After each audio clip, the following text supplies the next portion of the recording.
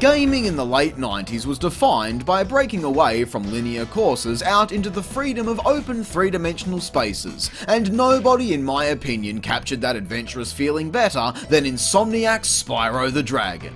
The worlds were so fleshed out and inventive, finely tuned to offer an immersive escape without boundaries, a fact that was cemented with the reignited trilogy back in late 2018, which brought all of these magnificent locations into a modern era, remade from the ground up. And if Spyro's older brother Crash is any indication, receiving the same treatment and finally the first new game after 12 long years of waiting, I feel like now is the perfect opportunity to give Spyro the admiration he deserves by ranking every level the franchise has to offer. Yeah, that's right. I have played every Spyro game under the sun through both pleasure and pain in order to make what is probably the largest level ranking video in the history of level ranking videos, because it features an insane 188 levels ranked from worst to best. So, strap in and strap on, because this is a monumental occasion. Quickly before we get started, I've got to cover some ground rules. Just so that we're clear, eligible levels include the main worlds, all hub areas across the different lands, and speedways are also being included as they're a key aspect of the Spyro experience and deserve the spotlight just as much. However, any transitional spaces or maps that feature next to nothing, such as Nork Nexus in the original game, will not be included.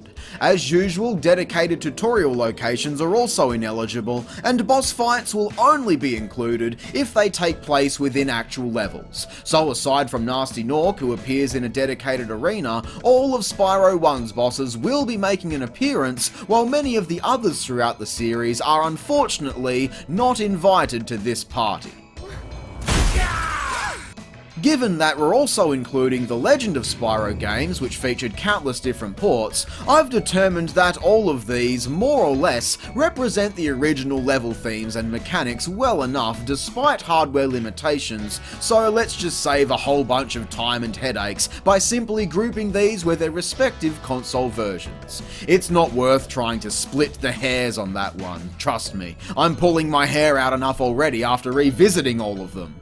But despite its radical shift away from the traditional Spyro format, this trilogy is such a talking point for the franchise that it would be wrong not to include it. However, there were some other Spyro games that simply do not have a place in this ranking due to conflicts from genre differences. Spyro Orange on the Game Boy Advance is disqualified for being a party-style minigame collection. Spyro Fairy Dress Up on mobile is also disqualified for the fact that this abhorrent mess even exists in the first place.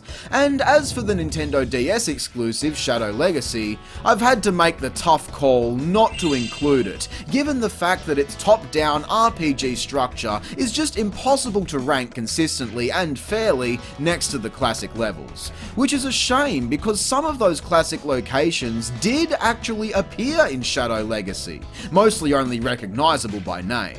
But it's just not going to fit in, I'm afraid. And besides, do you really want to see me talk about this trash? Yeah, I thought not. This video is already long enough as it is. So now that all of that is out of the way, we can finally begin every Spyro level ranked. And there's only one way to kick things off. What is the absolute worst level of the entire franchise? The King Pooper Award goes to number 188. Blink the Mole's Underground Caverns from Spyro: A Hero's Tale. Oh yeah, if that music gives you a negative physical reaction, then you truly understand why this is at the absolute bottom of this ranking. We've been able to meet many of Purple Boy's friends over the course of this series, each offering some variety to the gameplay for better or worse, and Blink the Mole is without question the worst. Spelunking down in these dark cave systems, killing enemies and destroying dark crystals on paper seems like a nice variation on the game's structure, but ultimately what we got here was a bland, tasteless adventure waiting around on slow-moving platforms, climbing monkey bars, and most likely backtracking to sweep the place clean. While these do appear in different locations with some slight variation, it's always the exact same thing, and man, does it destroy the pacing of this game. Some of these take a lot of time, and the worst part is, the first time you enter one of these maps is only for a secondary collectible, so you immediately have to go back in again to play the exact same thing over, just with additional shit you have to complete before finally earning a light crystal that are required to progress. What a back-ass way of doing things, and it ruins what may have otherwise been a decent distraction. So for all the people questioning my decision to place this at the absolute bottom of the list, allow me to remind you, a level so disgustingly awful in a game that was otherwise decent leaves a much greater impact than all of the consistent trash found in bad games which were doomed from the start. Similarly, in another otherwise decent and well-received game, Attack of the Rhinox on Game Boy Advance, the thriving upbeat pace of this game is shattered with two more abysmal side quests, the first being Agent 9's stealth missions. Good God, how can I possibly describe to you how bad these levels are? Essentially, you need to sneak through a labyrinth side-scrolling stage, stealth attacking enemies, avoiding security cameras, and you'd better hope you don't get caught, because checkpoints are supremely limited. These courses tunnel on for ages and usually consume more time than the actual levels they appear in, especially when you're required to trek all the way down to the bottom and then are forced to backtrack all the way back out across atrocious platforming just to finally escape these hellholes. Other times, tube systems shoot you in all directions and force additional backtracking. Like, Jesus Christ, why does this have to be such an effort? The other tedious disaster in this game is Sergeant Bird with his rescue missions, which require you to fly through these mazes, locate missing soldiers, and carry them back to a specific point on the map, all while shooting shit and getting shit shot at you. And there is 10 of them, every time! It takes so long, and thankfully there are teleport spots, but you cannot carry soldiers through them, so what's the point? The only saving grace is eventually discovering, most likely by complete accident, that you can actually carry up to 3 soldiers at a time, but the cramped hallways are barely big enough to accommodate them, which results in this method being faster, but ultimately far more infuriating. Real disappointing. I understand that we can't expect the same level of quality seen in the PS1 games due to the limited hardware of the GBA, but most of this trilogy actually holds up fairly well years later. However, the Speedway levels featured in Season of Ice were just a complete laughingstock, even at the time. I mean, look at this, the absolute state of it. There is no actual core structure here, depth perception is virtually impossible, and they make your thumbs bleed. Why not opt for a side-scrolling or top-down arcade shoot-'em-up style, or even an isometric perspective? These are all playstyles Spyro achieved on this system, by the way, but no. Instead, we just get this nonsense. Given all 4 of these are simple palette swaps, we're grouping them together for simplicity's sake, because I'd hate to be the guy who has to define and rank such basic-ass levels. Thankfully for me, when it comes to ranking the less detailed portable maps, the stinkers really stand out. Time Machine Lab in Season of Ice is just hideous, so let's start there. The combination of Spyro Purple, Circuit Board Green, and the checkerboard is just an eyesore while running around. But running around is the hardest part. This is such an open plan course without any linear structure, so navigation is unthinkable, especially when a single wrong move off the edge of these platforms lands you back at the start with no clue what direction you need to take in order to continue. It's a nightmare, and guess what? There are 2 levels like this, one after the other. Twilight Bulb Factory features the same issues with a complete lack of direction, no unique landmarks, and it's just generally exhausting to look at. They made Spyro purple to help him stand out from most backgrounds. You all know that, right? Well then what happened here? It's all purple on purple. The flickering lights off in the distance don't help either as they distract your eyes, and there are so many platforms to reach that you can barely even see off the border of your screen. The music here is a little more tolerable, but I'm done with it. Time to move on. Alright, let's talk about The Legend of Spyro. Swapping out the family-friendly collectathon format, these games instead opted for a more edgy, serious approach because I guess that was the style at the time. With more focus on combat, meaning that all you do in this game is combat, by the time you reach the final level of A New Beginning, safe to say this shit is getting old. And yet we're still forced into endless roadblocks of smashing more of the same enemies we've been killing for hours at this point. Like another 100 of them is going to make a difference against Spyro now. So this just goes on, and on, and on, and on for what feels like an eternity, especially given the lack of much music and the bloom blinding you the entire way through. That is until you reach the Gothic castle with more fighting the same enemies, over and over and fucking over again. Man, what an epic finale, am I right? 50 Shades of Grey, eat your heart out at the appearance of this failure. Finally, once we reach the top, we have a quick face-off against Cinder, the big, bad, evil dark dragon, and before long, Concurrent Skies is completed. Disaster! I should also mention the true battle against Cinder in Convexity that follows looks better and is vastly superior, but of course, we're not discussing standalone boss arenas, so unfortunately, it doesn't factor in here, leaving us with a desolate, barren void to discover.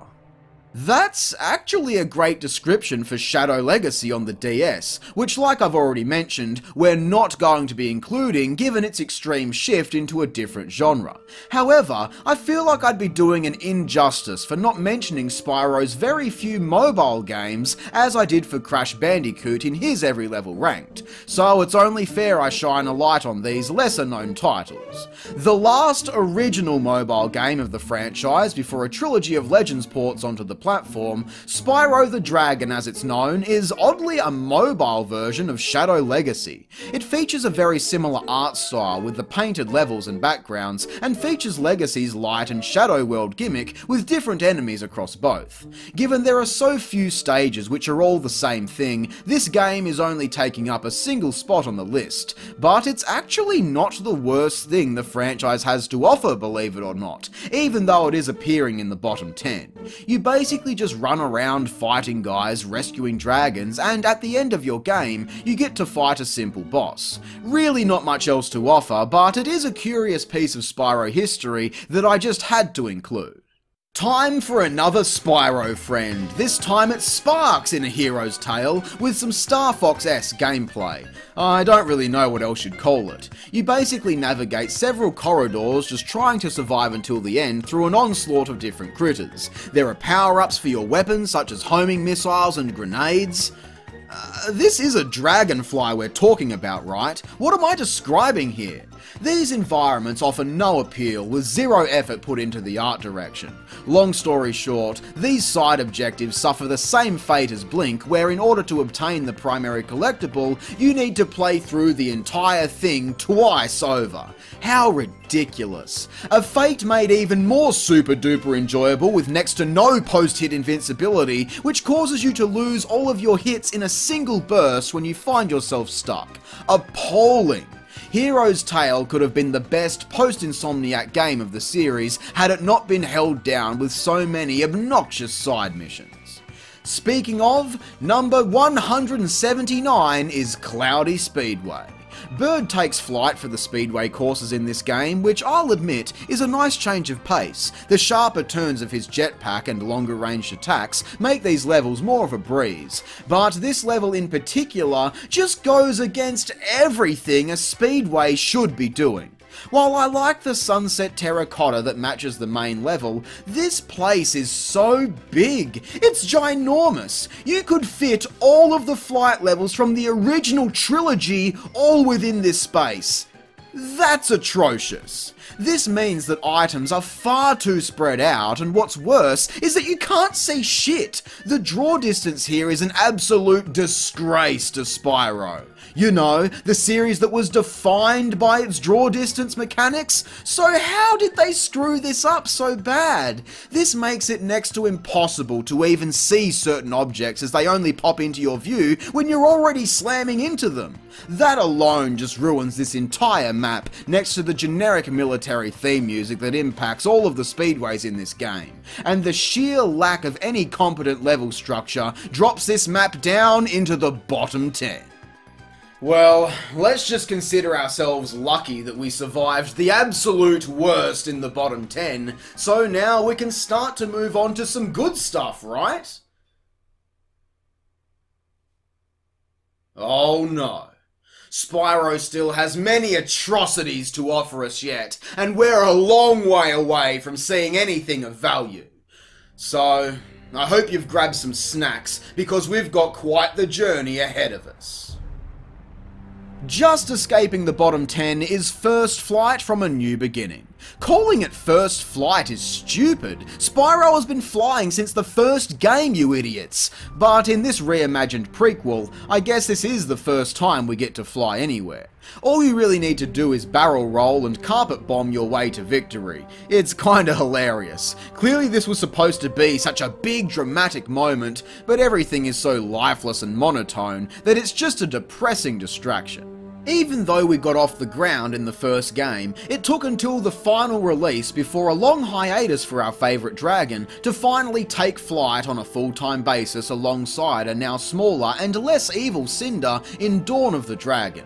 But the second to last level here is nothing but a ground and pound affair through the burned lands. This is actually an incredibly solemn map to visit after a series of narrative sacrifices and failures. Despite only featuring two colours, black and blooming lava red, seeing the scorched terrain and what little remains of the wilderness overcome by fiery lakes and waterfalls is stunning, I'll admit, and it's accompanied by a beautiful score as well. Too bad they had to go and ruin it by immediately roadblocking you at the start against some brutal waves of enemies with very scarce resources. And they do it again, and again, and again.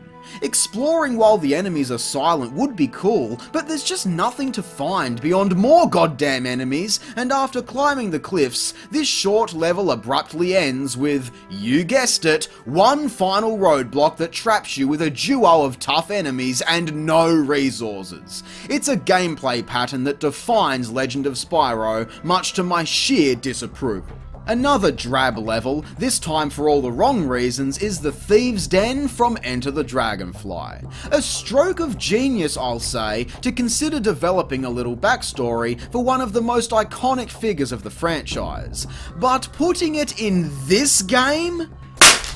Of all the games to include this level in, it had to be the biggest flop of the franchise.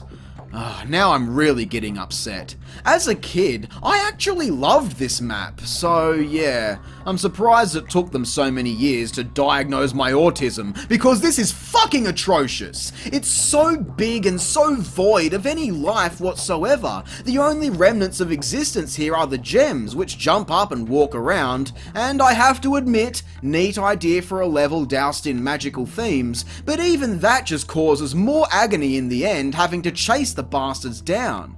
Oh, and having to wait to deflect those magic attacks is also a pain and a half. Checkpoints being few and far between doesn't help either, so another slightly miscalculated jump sends you all the way back.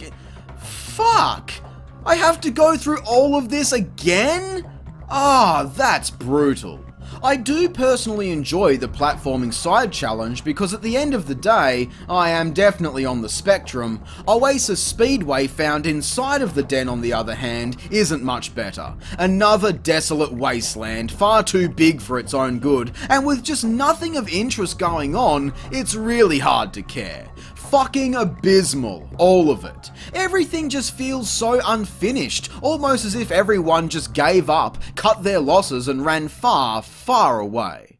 I can't help but feel the same applies to Stormy Beach, the final hub zone in A Hero's Tale, given the identically shit colour palette and a total lack of anything happening here.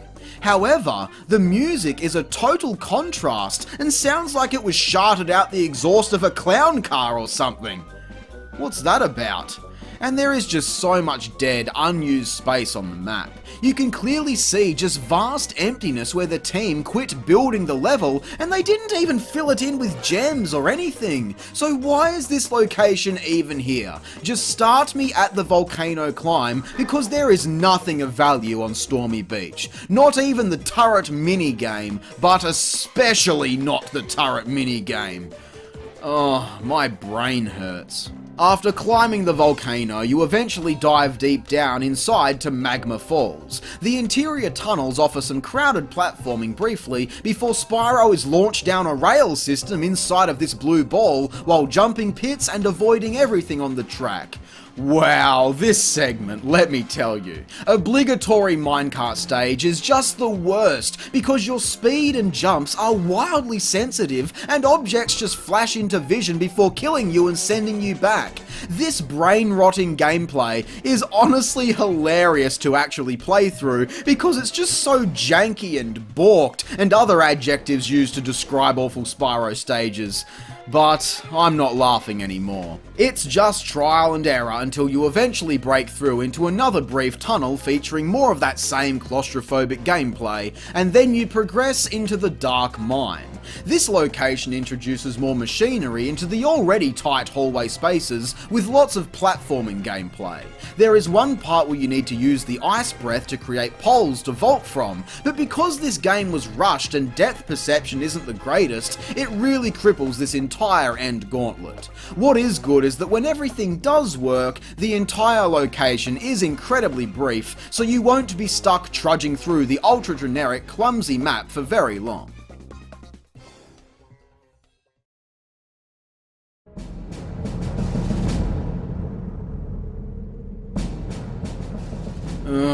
Up next is Ancient Grove from Eternal Night. This is just a huge, drawn-out disaster. Eternal Night is an accurate title given this game is so goddamn dark and void of colour through most of its stages, with the only contrast being the purple water all through this swamp that melts your eyes out of your face. There is little to no music, so you're just wandering around to the sound of your own footsteps while fighting armies and armies of these dog pirates. There is, however, at least one memorable landmark to be found here, platforming through the tall trees while gliding across the giant flying jellyfish.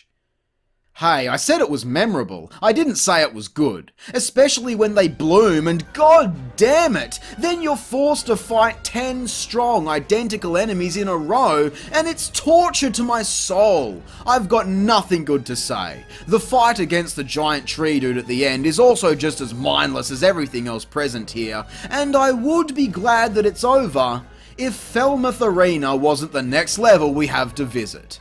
After all of that effort, the duo is ultimately captured by the pirate gang and forced to compete in their arena challenges. The only way you even stand a chance at some of these is by freezing time so you can land extra hits, and just playing it safe mostly.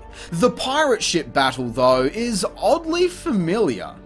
Maybe because it's literally a clone of a boss fight from A New Beginning, and we even use the same exact patterns and methods to destroy it.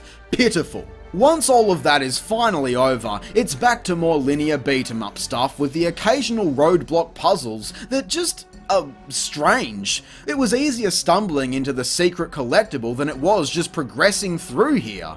Why? The pirate aesthetic, while done to death in gaming, isn't the worst thing, and I do like breaking free to the exterior as we work our way through to Scab. This dumb dog has some really annoying attacks, and we've got next to no room to fight the guy. It's a relentless onslaught of avoiding shots that flood the screen while accurately stepping in to take a few jabs. But it's such a difficulty spike, and at the end of one of the longest stages in the game, no thanks.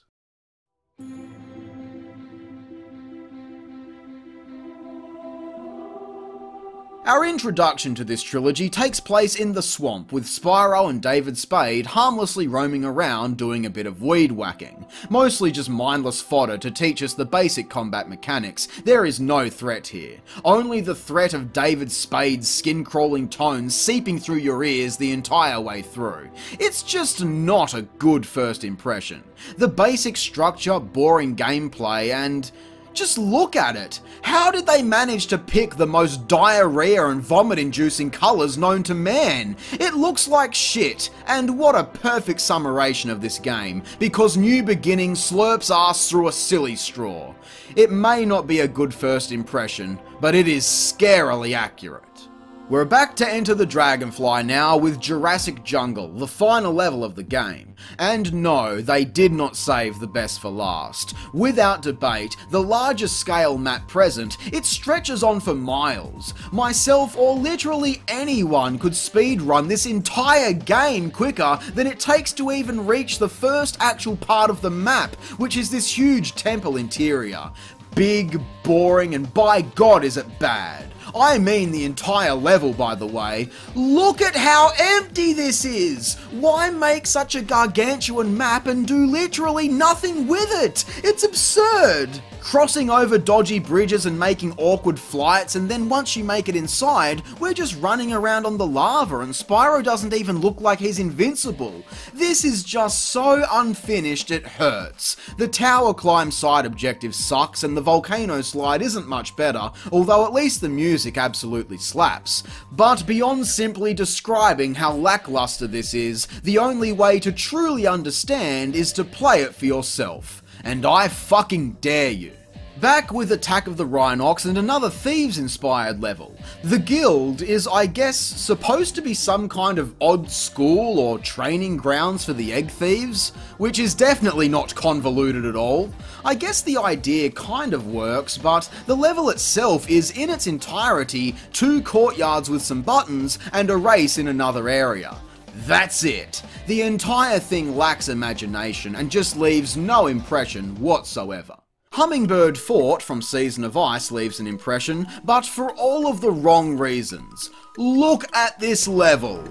I wonder why this one is so low on the list. It couldn't have anything to do with the colour green, or these horrific patterns on the background, and that it all just blends together into soup and makes my eyes hurt.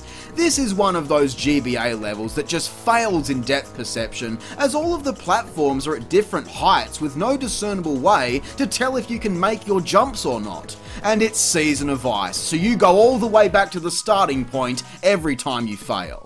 Not to mention these annoying off-screen enemies that fire homing missiles at you with godlike accuracy. How the hell is that fair? Looking at this legit strains my mind, so please, let's just move on to the next spot. For 165, let's quickly discuss the fairy homeworlds in Season of Ice. Since we're including the hub locations across all of the games, these have their rightful place on the list. But given the generic nature, we're just going to lump them all together, given they're ultimately palette swaps with no great detail placed on the layout of each area. For the GBA, they're fine, if a little unnecessary if I'm being honest, but still a nice place to catch your breath. Season of Flame is much of the same, but at least the different celestial theme locations actually featured some hidden areas to explore, along with slightly improved challenges for extra collectibles. They may serve as a stock standard hub between levels, but it's nice to get that authentic Spyro feeling on a portable device. But if you really want Spyro on the move, then maybe consider getting your hands on Spyro Ripto's Quest, which is a J2ME game for your retro, archaic mobile phone. Yes, the only other Spyro game on mobile eligible for the list. It's no Crash of the Titans or Mutant Island, but this little number still made a decent effort to port the experience onto such primitive technology in late 2004. We scanned the different lands of ice, fire, grass, and snake to recover machine parts for the Professor, who only exists by name, while collecting all of the gems along the way. The different areas are merely alternate colours, so it's nothing to write home about, but for the time, it was okay, I guess. The final machine part is purchased from Moneybags, who looks like a deflated balloon, and Ripto is suddenly spooked off via text. How can they call this Ripto's quest if we don't even see Ripto? Man, that's such a letdown. Luckily for us, we do actually get to see a Ripto boss fight appear in the rankings as the grand finale of Attack of the Rhinox in Chateau Ripto. Much like Thieves Guild we saw a moment ago, there really isn't much to break down here. A few simple hallways and a grand open entrance. I would have loved to see the little fella's home represented in a more traditional, fully 3D Spyro game, but I guess this is all we get for now. The battle at the end is incredibly basic and poses no real threat, as all we need to do is use our different breath abilities to knock him off of the little podium before Butler, the Professor's mechanical bear, breaks in and hugs him to death. Aw, how cute. It's a real shame that's all we're gonna see of Ripto in these rankings, given he's the series' most prominent villain. But, spoiler alert, he is supposed to be dead after the second game after all, so what do you expect? Once defeated and collecting all of the orbs, Spyro is finally free to go on holiday to Dragon Shores. Of all the secret bonus levels in the franchise, this one is undoubtedly the weakest, offering little more than childish, light-hearted Easter eggs and mini-games, featuring some of the characters we met throughout the course of our adventure. Dunking people into a tank of water, shooting galleries, and even a tunnel of love that depicts brother-sister, human-animal, and even adult-child relations. What the fuck, Spyro? But the real winner here is the roller coaster, which is just more trouble with the trolley and far less memorable. All to unlock a cutscene viewer and unlimited super flame, it's underwhelming and not a satisfying payoff for all of the work it took to get here. The later stages of Eternal Night are the point this game reaches its absolute peak, which isn't saying much. White Isle is the mysterious temple Spyro is searching for throughout the game in the hopes to meet the Chronicler, a mysterious dragon who can help to track down Gaul, the main villain of this game. But in order to meet him, we first need to travel through the celestial caves of each elemental breath. So, this is completely pointless, right? Every level prior, Spyro faints and drifts off to some tutorial stages where he learns all of these different abilities, including right before arriving to this place. So why do we have to go through these trials a second time just to meet the Chronicler? It's entirely padding just to draw out the runtime on this shit show. So, you work through each cave fighting the same damn enemies and doing the same puzzles to fight the exact same elemental spirit at the end 4 times. Man, isn't this fun? There is no strategy. Just hit him until he stops blocking, land some hits, and repeat. Then finally, when it's all said and done, we have to fight the elemental dragon. And it's Cinder. Legit just evil Cinder from the first game, copy and pasted over. Take a bullet! Finally, we arrive at the Well of Souls, which is the final stage, and on the outside, it's very pretty. I love the green and purple tones with the snow falling, but it quickly becomes yet another tireless onslaught through 10,000 of the same monkey enemies. There is a weird waterfall section where the platforms seem forever out of sync to make the climb, and once you go inside the mountain, you're met with some impossibly dark rooms and a gauntlet of the toughest, most cheap asshole creatures with no health resources. This shit takes ages, and if you somehow manage to defeat them all without putting a hole through your TV screen, we get to meet face to face with Gaul. This bastard is the only reason Well of Souls didn't appear any lower, as it's actually not the worst fight ever. But he does take away all of our breath abilities, meaning that all that fucking elemental training was completely worthless. Gee, thanks. And so all we can do is just avoid his devastating attacks until Spyro turns into Dark Spyro and blasts the monkey into burnt toast with his powerful laser attacks.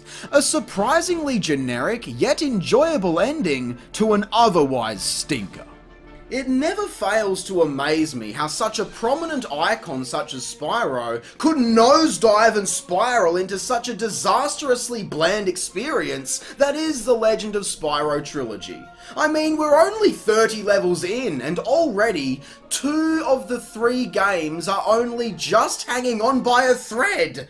So, let's see how long they can last as we start to introduce more of Insomniac's Spyro Masterclass.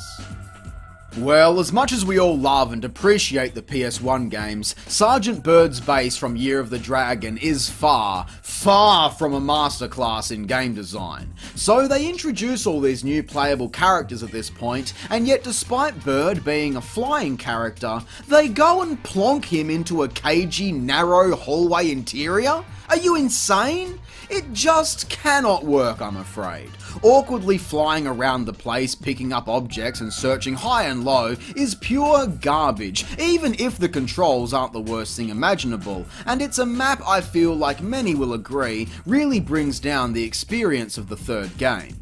The music is okay once it kicks in, but this shit takes so long, get used to hearing ba-ba-da-ba-ba-ba-ba-ba-ba-ba. I do like that we start inside of this glass building and then ultimately make our way outside into a more vertical space, but that's only before getting shoved back underground. Bird, who is an otherwise stereotypical cliche, but still enjoyable character to witness, deserves so much better than this, and they always fail to make his inclusions feel worthwhile. Jumping through a portal from the Professor's lab into Rhinox and Clocks, this is the final level of the game prior to Ripto's Chateau. Clearly they've tried to do the whole Salvador Dali thing with the melting clocks everywhere, but this is a portable game, so that's really all we get beyond the grassy plateaus and cliffsides. Incredibly basic, that only adds to the weak finale on this one. Back outside in the lab is not much better at all, with incredibly limited structure and not much of note. The room towards the back features a huge pool to navigate and a series of puzzles to free a young dragon. This is also where we find the X-ray goggles that initiates a new goal very late into the game, scanning each environment for footprints into a secret virtual treasure room.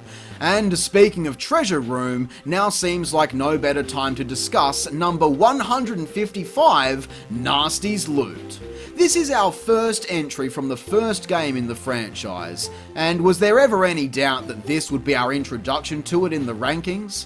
After defeating Nasty Nork and rescuing all of the dragons, Spyro gets to fly around collecting gems, and it's really, really boring.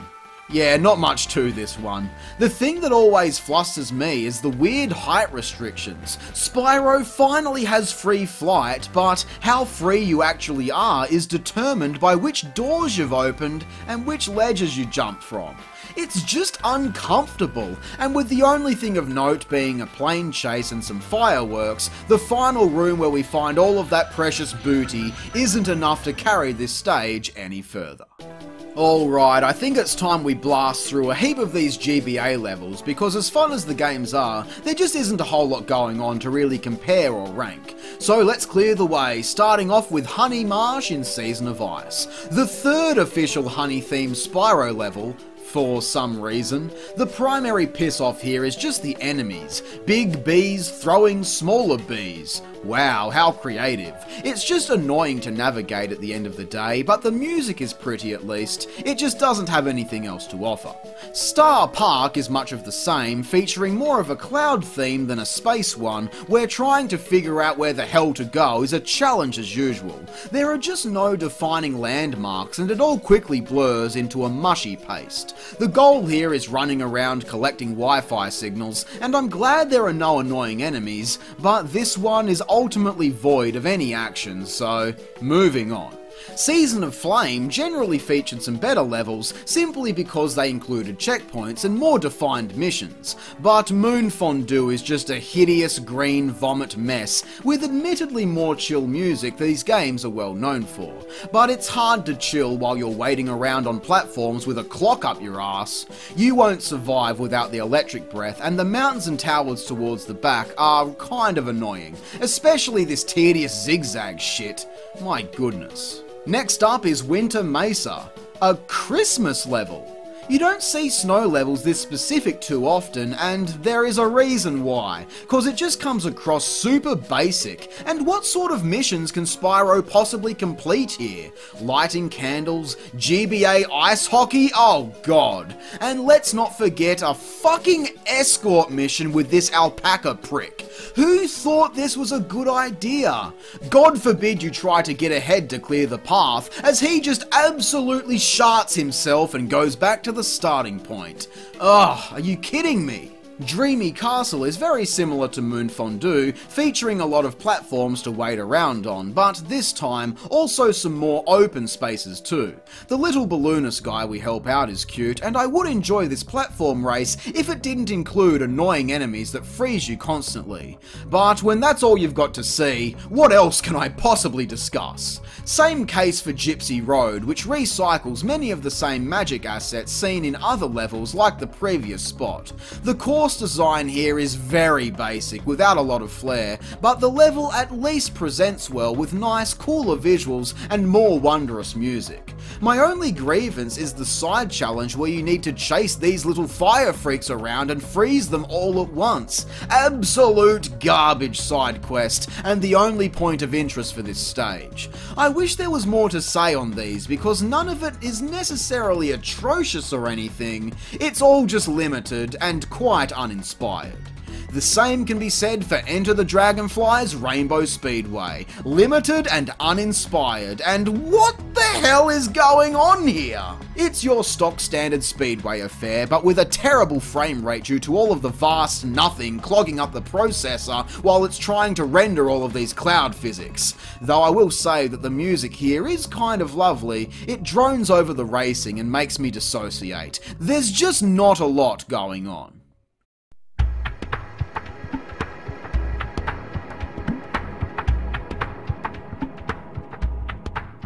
Midday Gardens, the second homeworld from Year of the Dragon, is another very limited space that makes no attempt to stand out from any of the other grassy knolls found in the series. The entrances of each level overflow with some character, but aside from the Egg Thief and a Super Flame challenge, there is just nothing to discuss here. A real disappointment for an original trilogy contender.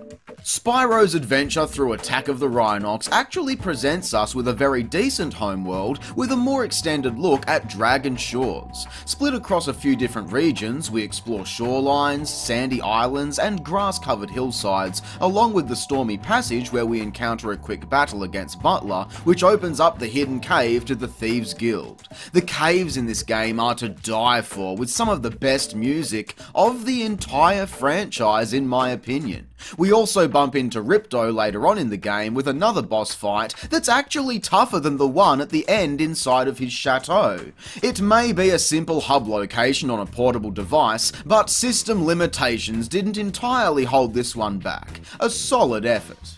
145 is more Agent 9 on Game Boy Advance. Oh no. Thankfully, Season of Flame actually got Agent 9 correct with some simple side-scrolling shooter levels, which is shocking given that they completely ruined this for the next game with that heinous stealth BS. But no, the running and gunning here is passable.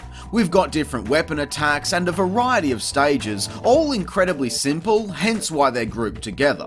The only real piss off is the limited camera control and tedious platforming to be found here, but otherwise, this is about what you'd expect for a distraction in a portable title. Next is a level that, in my opinion, completely failed to recognise what made the Spyro formula so enjoyable. Crop Circle Country is where I'd wager a bet most turned off Enter the Dragonfly and never played it again. This wide open expanse shrouded in game-breaking fog and vast space with no purpose goes against everything we loved about the PS1 trilogy. The farm being invaded by aliens theme is such a tired cliche, and the UFO challenges? Oh dear.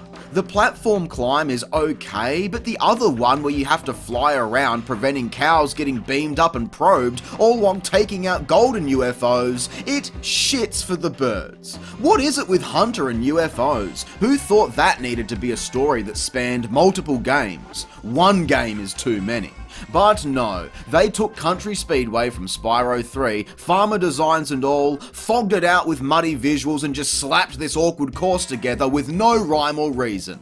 No thanks. Another long, dreary and dark level is the Night Temple, which opened up Eternal Night. Go figure. It's a bland romp through hordes and hordes of Ghaul's minions, but the absolute state of it. Everything is blue, for Christ's sake. That's not how you make a night level. The interior caves and such are also just uninspired, and it's an incredibly drawn out, flat start to the game. However, for those familiar with the DS version of the game, the Night Temple here does actually present much nicer in certain areas, with an additional library interior to explore, and a beautiful garden that, wouldn't you know it, isn't fucking blue!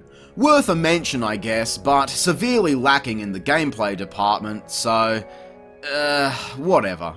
Dante's Freezer in A New Beginning is another long slog through waves of enemies, who would have guessed? But at least there is some slight variety to their designs. I really like the floating skeleton dudes personally. Launching snowballs out of catapults is a common theme here too, but that's about it. The tree-lined valleys and decrepit fortress structures make for some neat visuals, but the Ice King we have to fight in the end leaves so much more to be desired.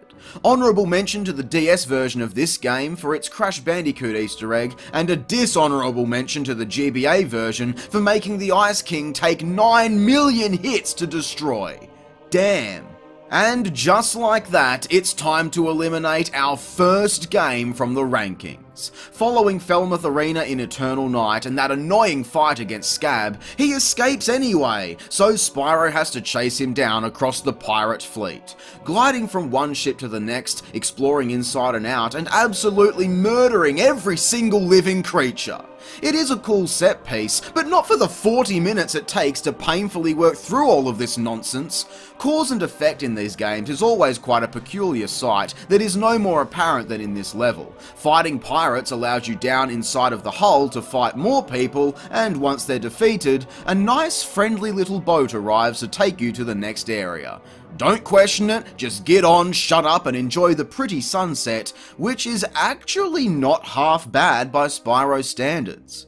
Finally, we arrive at our rematch with no strategy, no resources, and all of the familiar cheap attacks. If this mediocrity is the peak of Eternal Night, then there is no doubt in my mind that this is one of the absolute worst games in Spyro's history. So I'm glad to finally wash my hands of this stink.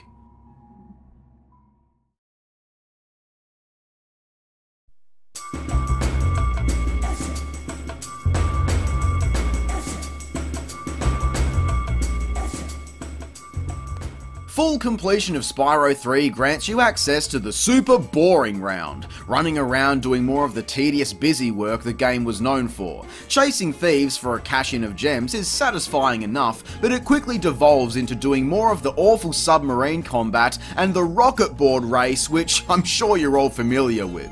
The vehicles in 3 garnered mixed opinions. I'm personally on the no thanks I'll pass side of the coin, but I will admit this does give it that epic secret level feel. Plus the world itself looks really nice and features a great soundtrack. Reignited didn't execute it quite as well with all of the gross crystal mountains everywhere, and the final showdown against the sorceress is incredibly underwhelming no matter which version you're playing.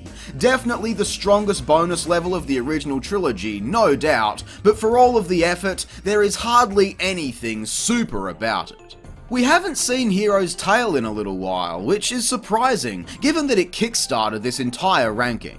Iceberg Aerobatics is another very generic speedway level, but unlike Cloudy Domain, this place is far too small to offer up any actual design to the placement of items, making it a tightly squeezed clusterfuck for what should be a free-flowing flight stage. Basically, it's just a poor man's icy speedway, which is probably the most forgettable speedway of Ripto's Rage, so wow, definitely worth striving to emulate that. Canyon Speedway in 2 has more of a hallway design going on that really cuts your balls off as you scream down the tight tunnels and craters on the map. Sorry for anyone who thinks I'm mad for feeling this way, but the level is trash. Case in point, Hunter's weird on-rails shooter mission. It's so bad. I can't see how anyone could defend this, and all in all, it's just a bit of a letdown so late into the game. It may seem like sacrilege to some, but I actually feel like Bonsai Speedway from Enter the Dragonfly trumps both of these, given it at the very least achieves that spacious feel. Of course, it's mostly unused space, but it feels more like how a flight level should feel to play, and while the graphics leave much to be desired, I'd die on the hill that the music for this area fits really well and matches other songs throughout the entire franchise. It's so genuinely chill and yet still vibrant with energy for the fast-paced racing and challenge runs. Shame that it only exists for one of the most bare-bones speedway courses. And by combining the struggles and victories of all three of these speedways unlocks Icy Flight from the first game. It feels cramped in areas and open in others, with the tunnels that lead you through, and while entirely forgettable, its soundtrack is one of the best for the first game. Copeland, of course, always the master of memorable tunes.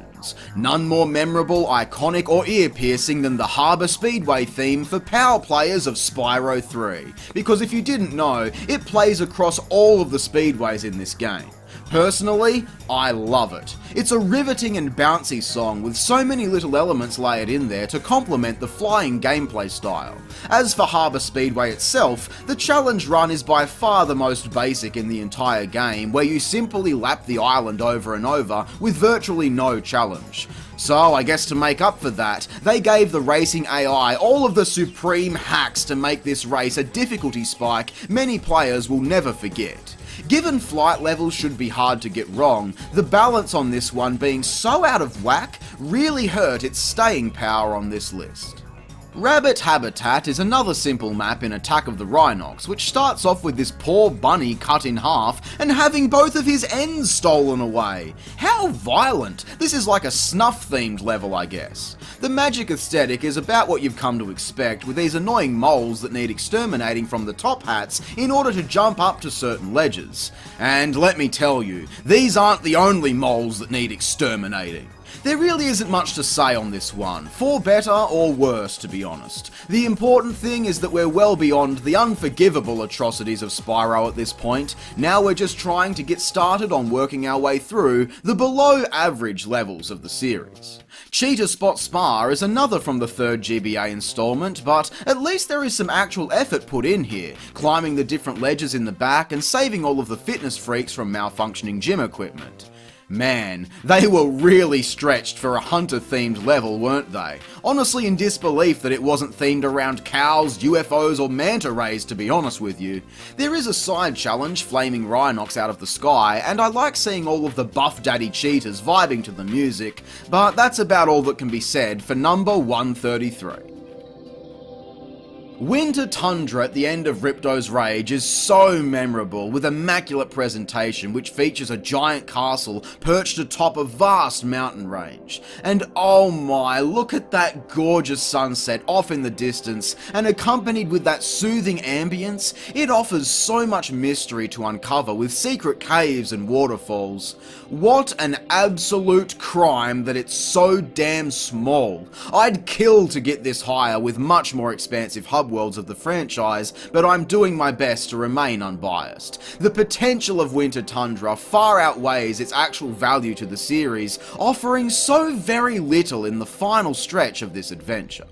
Munitions Forge from New Beginning is sadly one of the standout levels of the game, with only one other level to beat it. And isn't that just sad? Because look at it, it's another dark, drawn out mountain area, this time coated in a wash of blistering red. Your retinas are now permanently scarred for life. You're welcome. At least this level stands out for a few reasons. I do like this section where the train track runs above and then we work our way back up along that pathway. The battle on the train cars though is so laughably terrible, my sides would be splitting if I wasn't so exhausted from playing this crap.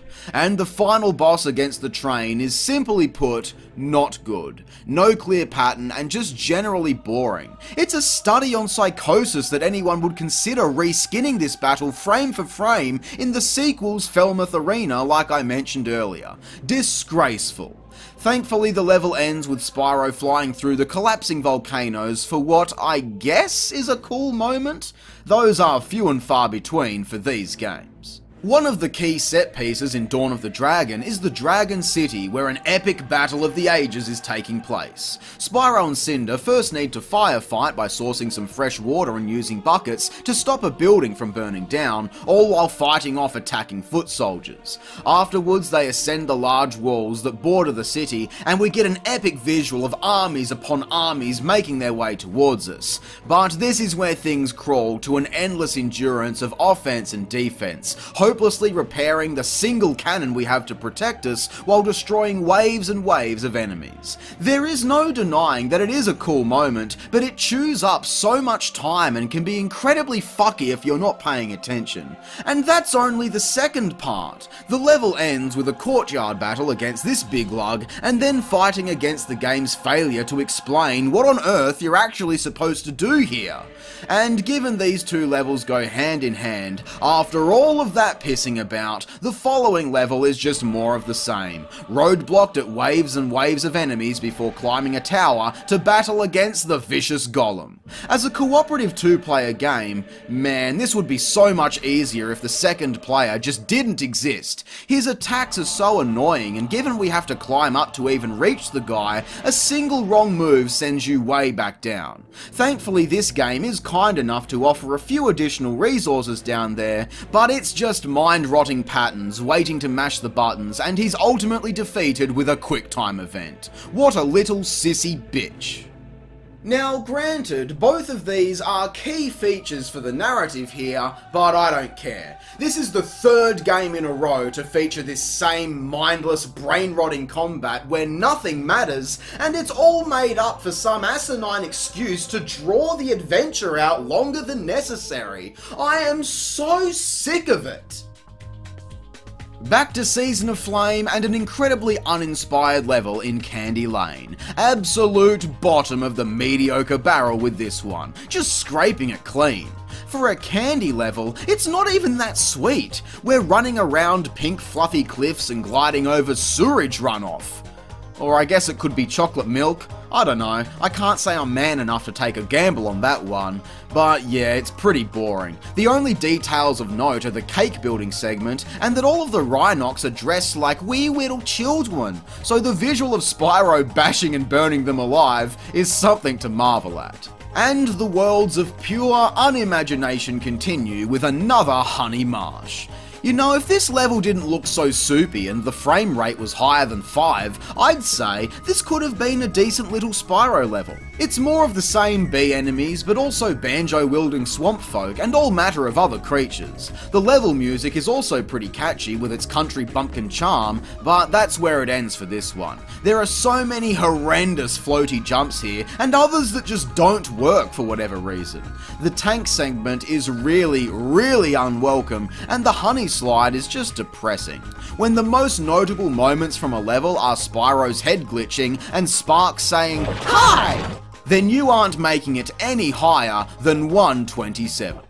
Ice Citadel is another level that sounds good on paper. Nothing screams cool like a snowy fortress, but this is more like a grey maze than anything else. Why did they take that route? I will never understand. It's so grim. When you finally get out into the open courtyards and such, there is finally some decent architecture to explore before you're quickly thrusted back inside to light fires and supercharged through an acidic sewer. Because that's what every ice level needs. A goddamn sewer section. Nice one, guys. Back in the game's final chapter, Molten Mount kicks things off as we ascend from Stormy Beach across a scorched volcano. Exploring inside and out, this level presents much better in my opinion, though the actual content is still lacking. It's mostly just destroying fire baddies with your ice and water breaths, slowly knocking these big guys off of ledges, and this button challenge which is so bullshit because the game fails to explain that you're actually on a time limit here, so have fun figuring that one out. While the stage is mostly cave systems, at least it also manages to show off some expansive exterior set pieces that encourage exploration into the distance. You know, that thing Spyro is known for? Finally starting to see that here. And now, what we know and love about Spyro is once again ripped right from our hands with this bastard monkey. Agent 9's lab from Year of the Dragon is always a level up for debate among fans, though I would say that many agree it's really not the strongest. The music slaps and I love the bright beach visuals, but from a gameplay perspective, it slows everything to a crawl, painfully aiming your gun and taking out stronger enemies with grenades. Thankfully, the Reignited Trilogy did improve in the control department, making things more fluent to run through, though the level itself suffered drastically, as it's much darker and muddier in appearance. So I feel like the PS1 version is superior, but regardless with which you play, it's a change of pace, but one nobody really asked for in this game, given how overflowing it is with alternate playstyles.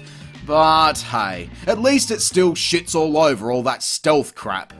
Dreamweavers is the final homeworld of the first game before we move into facing Gnasty Gnorc. The visuals are pretty and Copeland killed it on the soundtrack once again. It's just the layout that makes this one more of a chore than anything else. Given you have to constantly move around towards the cannon in the centre just to make enemies vulnerable to your attacks is a bit tedious. The castle towards the back is a nice little area to navigate, but beyond that, this simple hub overstays its welcome for me.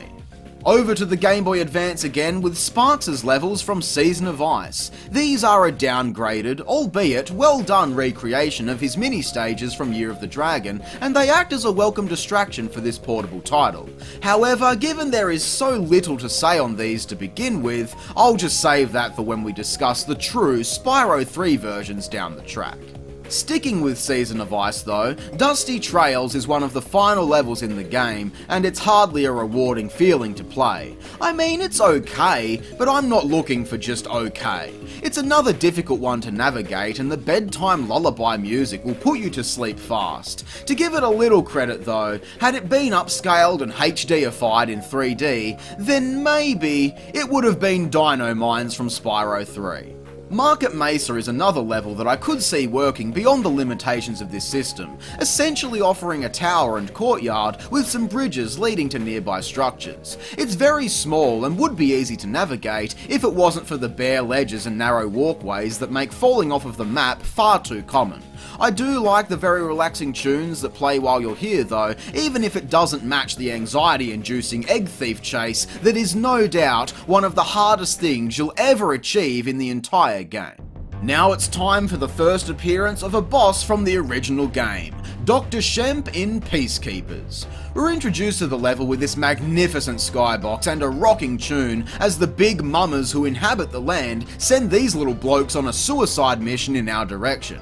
It doesn't take very long at all to see everything here and move inside to the actual battle, which is sadly just as underwhelming as the level itself, as the good doctor flails around without much success. Just toast his bum a bit and that's it. One of the most memorable characters of the game, extinct within the blink of an eye. Time for more mundane speedways. Lava Palaver is not as cramped as the ice level we saw earlier, but the placement of items isn't much better, and the actual design of the terrain leaves much to be desired. Thank God it offers no challenge whatsoever, because we need to start making serious tracks through this list. It might be kind of mean to put some classic speedways so close to the watered down efforts we saw in later games, but Night Flight at the end of the day is a very basic course. So basic in fact that it shares some scary similarities with Crystal Flight seen in the following world. Both of these are next to identical, with Crystal Flight having a slightly less annoying layout, while Night Flight had the better music, even if both of the songs for each level were incredibly well put together. Both of these finally reached their true potential with the updated visuals in Reignited. Shame that it's all they really have to offer. Now it's time to discuss Jacques. This Jack-in-the-Box Joker is pathetic, but thankfully, there is something of a unique course ahead of him. With split paths, the level can be approached in a few different orders, which helps it stand out against the other linear levels. Well, that would be the case if its biggest detractor wasn't a dead end towards the back that enforces backtracking through the otherwise underwhelming environment. The annoyances of these little timer dudes on top of that, and let's not forget, worthless shit cunt here who ranks up as possibly the biggest pissant boss in all of video game history, then it shouldn't be a shock to see this map ranked so low. Moving on to the sequel now with Shady Oasis, and what a disappointing level I think most, myself included, often forget even exists tucked away in the back of Autumn Plains. Scorch Light forces us through an incredibly dull hallway, escorting this bulbous inflating hippo along the way to break down the gates. It's fine the first time through, but having to go all the way back on a hunt for these mysterious vases is not fun, and that's accentuated even further by having to chase down the thieves as well, though at least they do introduce some energy into this otherwise non-impactful level. But the cherry on top is the forced backtracking again once you've obtained the head bash ability for all of a 30-second minigame and you're done. Moving on. Let's instead discuss another level brimming with potential in my opinion that may never get the opportunity due to its inclusion in Attack of the Rhinox. Moneybags has secret treasure vaults hidden all across the lands in this game, so it comes as a welcome surprise when we actually get to visit his humble abode. Laced with security measures and overflowing with golden coins and bars, loose cash and treasure, it's kind of neat to see where all of Spyro's spare change ended up after all of his adventures. The level itself is again very basic, but I absolutely love the detail of these little cats that you need to dizzy and direct onto the buttons so you can progress through the level. I would kill to see this fully realised one day, but for now, this is our only glimpse into the reality of Moneybags. Well, unless you count Bear Forest from Shadow Legacy on the DS, where he's started a family of melted-faced children out in the middle of the woods. But no, we don't count that here, so let's move on because we're quickly creeping up on the halfway mark. The home worlds in A Hero's Tale generally did quite a good job of just offering a large, open-ended space for you to explore and track down the various collectibles and challenges hidden throughout. The problem with Frostbite Village is that it tends to fail in the actual reward part of that deal. Different areas stretch on for eternities, and with unique landmarks few and far between, it's very easy to get lost in this mess of blue polygons. There is a cave beneath a sheet of ice which is cool, and various frosted caves to discover, but that's it really. Of course, I'm choosing not to mention the brain-melting turret defense missions because I just can't handle even thinking about it. So let's move on to number 111. Monkey Monastery. Another wide expanse of icy wilderness with no discernible landmarks, and yeah, it's got all of the same problems as Frostbite Village. It takes so long to get anywhere or make progress, and the entire level is held back by atrocious frame rates. When enemies step onto the ice, their reflections tank the entire game, as if it wasn't appalling enough already. If it weren't for the calming atmosphere and an okay slide to conquer, this may have appeared much lower. But then, looking at this canon shit, I'm starting to wonder if it even deserves this spot so high up. They fucked up the Yetis from Spyro 3, they fucked up the ice physics, there are definitely worse levels out there, but damn, there is also so much better that we're yet to encounter. Monkey Monastery is tucked away to the back of the Dragon Realms, and I've got to say, I kind of like what they've got going on here.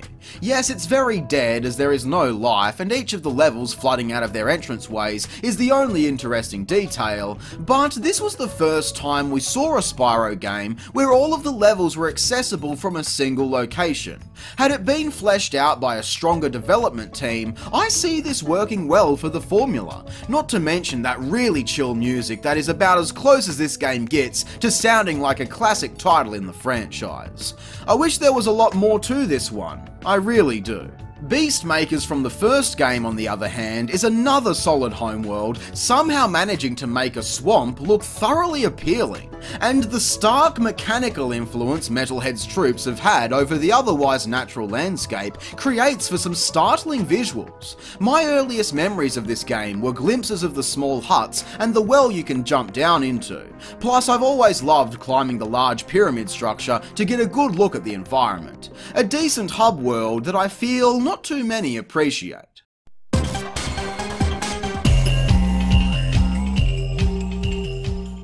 Back in A Hero's Tale, after all of the doom and gloom in the final stages of the game, we finally arrive to Red's laboratory, and it's just occurred to me that, unlike the older Brother franchise which was constantly ripe with sci-fi, tech-enthusiastic lairs, Spyro on the other hand, never really saw too many of these. And it's any wonder given that it generally doesn't fit within the series' core fundamentals. Choreographed as a series of linear hallways filled with basic, yet often poorly constructed hazards and unenthusiastic enemies, as well as unenthusiastic players, this hunt for the remaining Dark Crystals is a slog so late into the game, as you're forced to backtrack out of each area into the central door chamber. Once it's all said and done, we move into battle against Mecha Red, which is where this level peaks, thank God. The previous battle against regular old plain-ass Red was a clumsy spike in difficulty, so it's nice to end off with a more balanced showdown and a drumming tune to set the mood. Alright, time to knock out another game from the ranking with Tall Plains from a New Beginning. Unfortunately, the best this game has to offer is a somewhat stark jaunt through a grassy wilderness solving basic puzzles, navigating deep inside cave walls avoiding traps, and across rope bridges to nowhere. While kinda basic, I can appreciate the atmosphere brought in by the fog surrounding these stone pillars and the mountains the level take place above, combined with those chilling flutes and tribal tones. But it also happens to include this awful ship segment which goes on for ages and chokes this level of enjoyment given the spike in challenge Spyro is faced with here, fighting wave after wave of increasingly tougher foes. Finally, the battle against the Sentinel is blind, dumb button mashing, a predictable end to yet another Legends title eliminated in the bottom half of this list.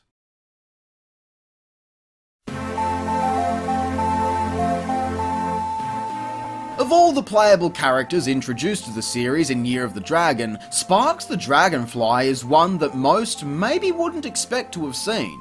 These little side areas see Golden Boy here fluttering around blasting insects and other creepy crawlies because he's got a bazooka for a face apparently.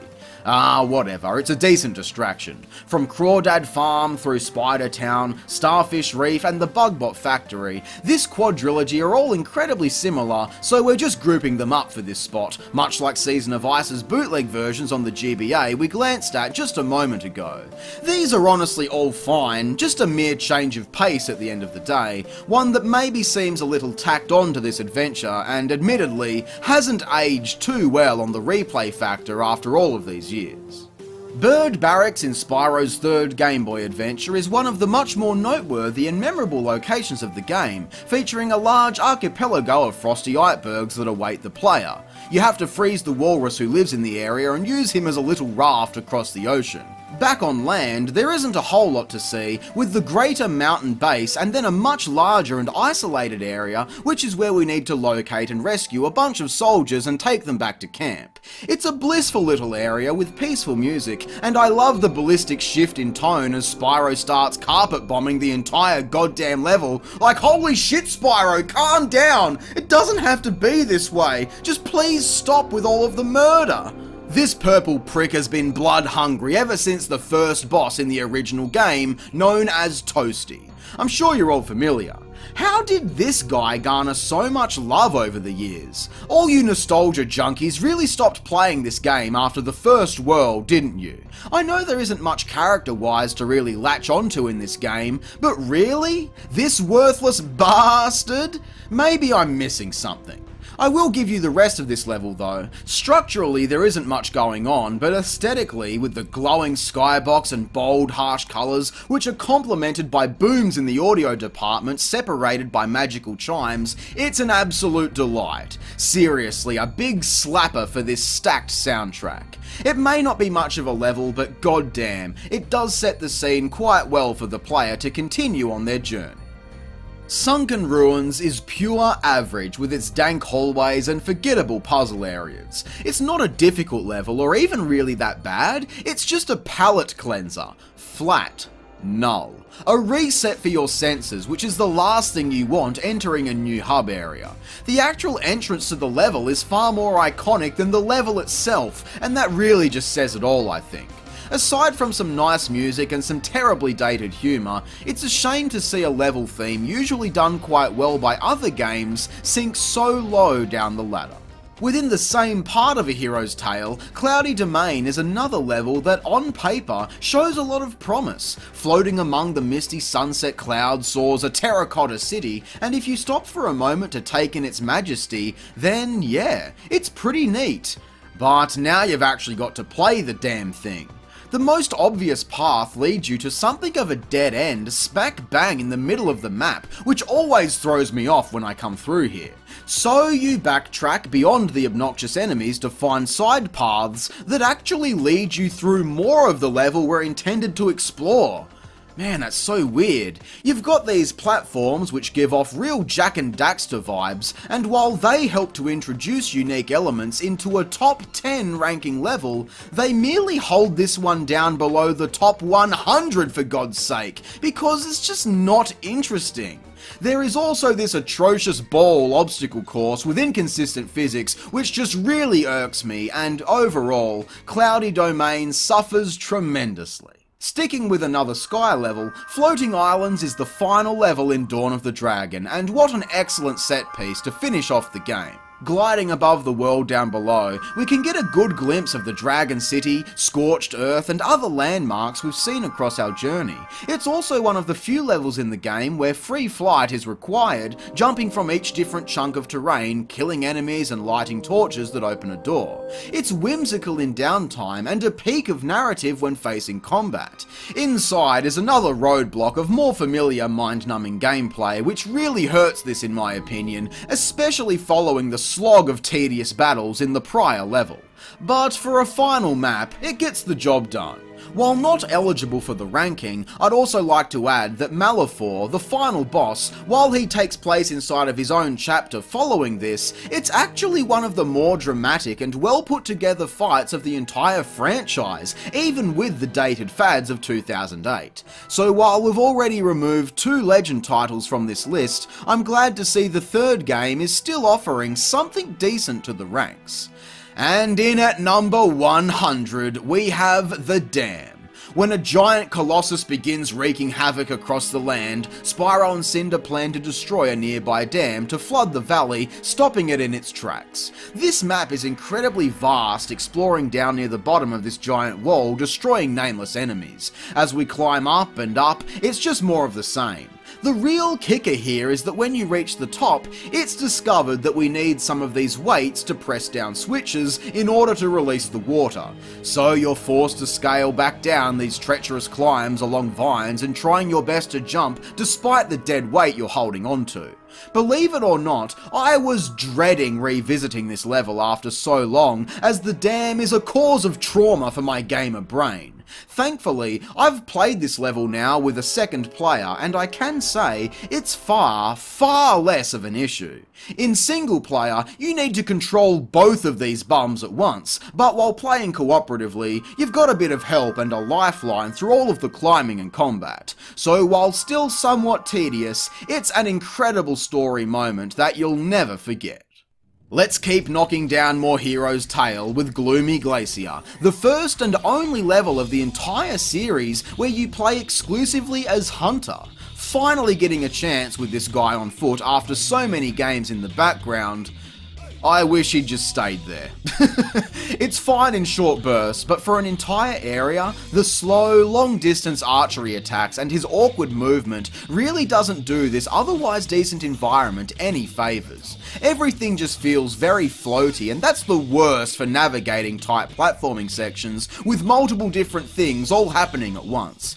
Getting stuck fighting enemies in close quarters combat also doesn't match the gameplay style, which is just weird.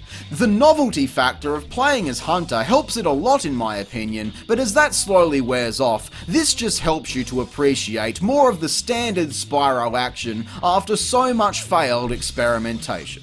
Level 98 is Bentley's outpost from 3, and really, what do you expect me to say about this one? I don't know, it's tolerable, but like, Bentley just doesn't have much to offer. Clod hopping around the snow just smashing shit isn't all that interesting, and the bat swing move is so incredibly situational it barely serves any purpose whatsoever.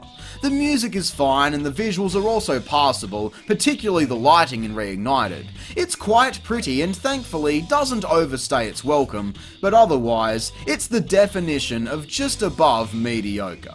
To be honest, I actually preferred Yeti Serengeti from Attack of the Rhinox, given that you A, actually get to play as Spyro, but also B, because it's far more dynamic than that other one. And this is on a weak portable system, so what's your excuse there, Insomniac? Digital Eclipse did a good job on this neighbour to Bird's Base, an icy region with lots of snow and angelic harmonic tunes. We're taken from the mountains, out onto the water once again, and through chilling caves with some of the best music this series has to offer. Incredibly Zelda-esque with the Ocarina, and offering some interesting, memorable locations to discover.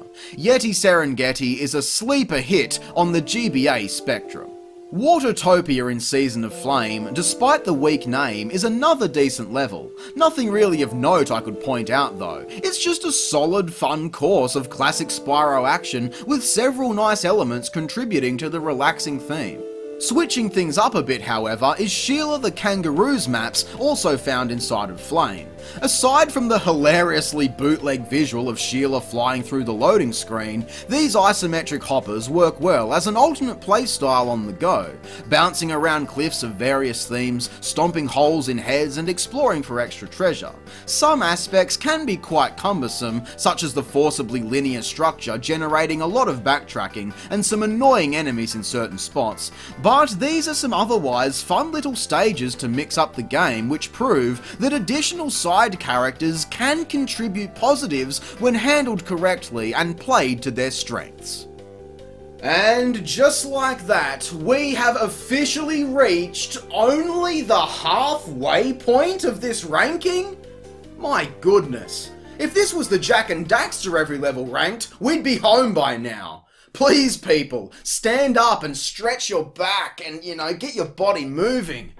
Especially if you're here for the long haul, you gotta look after yourself. And if you've enjoyed the video so far, then please remember to drop a like, subscribe and share it with a friend and on social media. These big bastards are a monster task, but they're so much fun to make, so that support really goes a long way with me. Thank you very much. Okay, we've had a moment to stretch and regroup and resupply the snacks, so let's keep moving on with level number 94, Island Speedway from A Hero's Tale. Wow, what a creative name, am I right? This is what it looks like. Without question, a strong winner for the absolutely average award. Nothing to bitch about, but nothing to offer us. Moving on.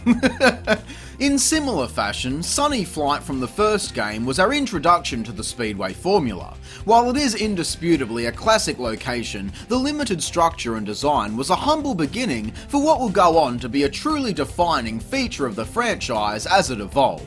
By the time we got to Honey Speedway in Spyro 3, these levels featured much more individuality with their distinct themes, race modes that loop the entire course, which this one offers some decent challenge, and even a hidden objective with Hunter zooming down the sticky river in his boat away from flying saucers. It's not great, I'll admit that I don't like the soundtrack for this one either. What was the fascination with Honey in this franchise? I just don't get it. But overall, a decent standard you can expect from these levels. Icy Speedway from 2 actually tried to mix things up as one of the very few flight levels with a greater focus towards the ground, which is certainly of note. But otherwise, I tend to forget this one is even in the game when I play through, and I've only been playing the game my entire life, so that says quite a lot. Not a fan of Hunter's challenge here either. They were usually always a detractor, unfortunately.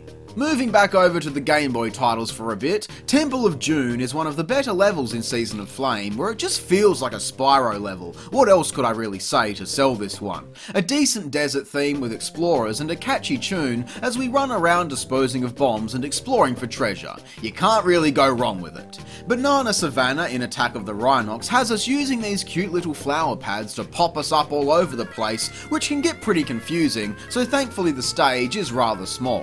While not much else really happens here, it's a memorable one for this game, I think. Generic, but well executed. The fairy library at the start is another good one with a basic layout across the different floors, lighting up the fires to warm up these little critters who transport you all over the place. There is even a quick encounter with Ripto's giant worm, which is definitely not an innuendo, and it's an overall decent addition to the game, and even offers some background to the fairies within this universe. One of the first worlds we visit back in Season of Flame is Shamrock Isle, another one that really feels like grasping at straws for any kind of original theme. Crafted from gold bars, horseshoes and clovers, this level is lucky to have made it so high up, given it also contains this dreadful dash to capture pixies. God, this is tough, but it's an otherwise solid opener for this game as we get ready to close another.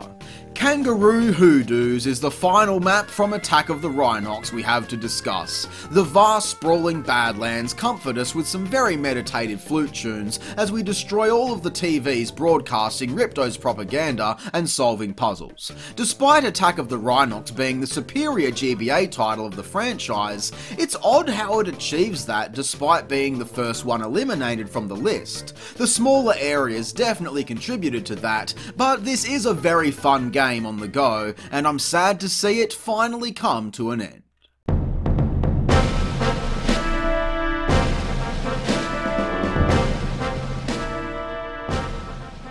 Now this one is a big hitter for me due to sentimental memories, given it's one of the only images I had of the game from watching cousins play it at a really young age, so returning to Peacekeepers always puts a smile on my face. The canyon area is one of the first instances of enemies actually engaging Spyro in combat, the cheeky fuckers. While quite wide and open, there are a few little nooks and crannies to explore with the stark contrast from the very peaceful and bright homeworld prior, creating a feeling that Spyro is officially out on his own for this adventure and no longer in the comfort of safety. Granted, there is a lot of comfort to be found in the bright and cheery visuals we've come to love about the different realms in Spyro, and that is especially true for Sunrise Spring.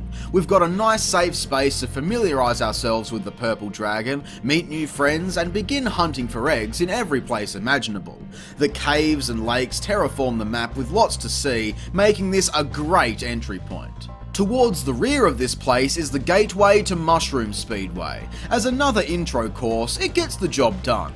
The figure 8 through tunnels and past the giant shrooms is a cool visual, but these giant killer butterflies unravel a deeper horror theme if you ask me.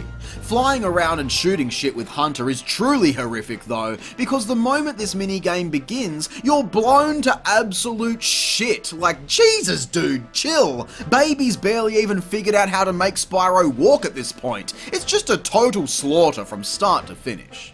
Metro Speedway is much more detailed, with large buildings that open into canals and bridges, with those iconic towers out over the ocean covered in bungee jumpers. The challenge flying around collecting money the thieves drop behind Hunter is actually tolerable for a change, and I just love the visuals of this scale model metropolis. Ocean Speedway is incredibly similar in terms of quality, so let's just smash that one out too while we're at it. The name Speedway has never been more accurate, with cars and boats racing all over the place, and it's another fine example of why there is so much to love about this kind of level. The first time I actually explored around as a kid and discovered a new mission really opened my eyes at such an impressionable age to what helps make levels in games feel populated and realistic, for lack of a better term. We all know by this point that most of Spyro 1's bosses blow pretty hard, but blow hard, despite the battle itself being just as forgettable as the rest, takes place in what I'd consider one of the most memorable areas of the game. I'm talking of course about the interior section with water caves beneath platforms being contorted by the sorcerers of this land. And with that slapping beat banging in our ears, it's a damn shame these didn't reach all of their potential, because I would have loved to have seen an extended version. Dawn of the Dragon is still hanging in there with the Ruins of Warfang in at number 79. I'm surprised it survived this far given my awful first time going through this by myself, so grab yourself a partner and get spelunking through the cavernous architecture, exploring secret chambers, and collecting the 4 keys to open the passageway for the other dragons. This is a massive location, with different paths branching off leading you to several different sections of combat and challenges which require a little bit of delicate thinking. It can sometimes be easy to miss important details that are crucial to completion based on my experiences, but it's definitely an interesting environment to explore in the game. For many of the same reasons, the catacombs where Spyro and Cinder awaken from a deep slumber is also interesting to explore, but first you need to destroy this giant monster in a heart-jolting battle so early on. Learning combat along with the intricacies of the duo's movement and abilities comes quite naturally as we fight our way through to escape, platforming and climbing vines in this tranquil part of the level filled with giant structures before one last encounter with the beast ends off an excellent first chapter of the game. A hero's tale begins in the Dragon Village, and wow, look at how vibrant everything is. This may just be the best looking place in the entire game. Which is sad because it's all downhill from here. It's a simple linear course for the introduction with an emphasis on platforming and fighting off the returning Norks. It's also bouncy and sweet, it gets you pumped up to dive into things playing through, shame it's all over with so quickly. Time for Dino Mines, set in the Wild West with gunslingers and the like raining down a hellfire of bullets in your direction. The various buildings that make up the ghost towns offer up a level that feels like there is a lot going on, and I really like the flooded mine shaft littered with dynamite in your way. It doesn't look all that great, but the music is good no matter which region you're in, but that's where it ends for this one due to the abysmal selection of side challenges. Storming the tunnel to find an egg is passable I guess, but the shooting gallery with Agent 9 is one of the most fuckest things in the entire game. It's a shit show, and what's worse is the boring slog backtracking back through for all of the collectibles when everyone is dead. It's so boring. I wish we'd seen better from this one. A weak level to end off the final realm of the third installment, Midnight Mountain. In fact, there are a lot of levels here that tend to be big discussion points for heated debate among fans, I'm sure. But the map itself is very pretty with the night colours and features several cool landmarks that surround the castle centre. There is plenty to find if you explore too, and finally getting to lay hands on that gem-hungry bear makes this a reasonably satisfying end to the game. The hub world prior, Evening Lake, is also a strong one and is unique for being the only hub world with such a large water presence to dive through. Just the glowing orange castle sitting above the glistening reflections of the lake is a sight to behold, along with all of the other special moments to discover deep down below. The giant whale, shipwrecks and secret rooms, and it's so cool that we also get to climb the cliffside to the very top for an epic view of the epic environment down below.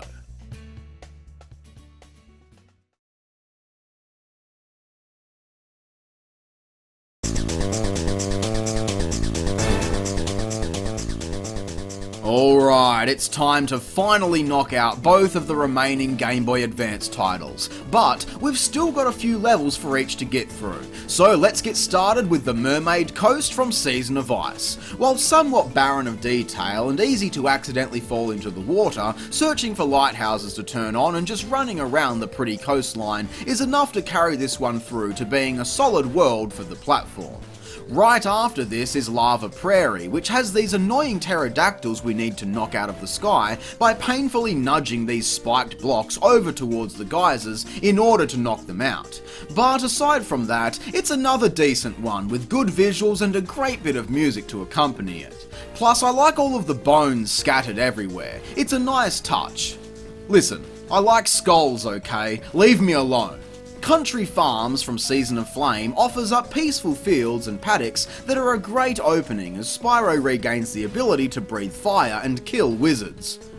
Come on, you've never seen a farm wizard before? Otherwise, this course is very good but still very basic, much like all of these. That doesn't mean that they're bad, just a simplified bite-sized version of the classic games in the series. Another level from Flame is Haunted Hills. Now this is damn cool. It's a haunted graveyard filled with all manner of ghouls and ghosts, bitches on broomsticks and jack-o'-lanterns everywhere.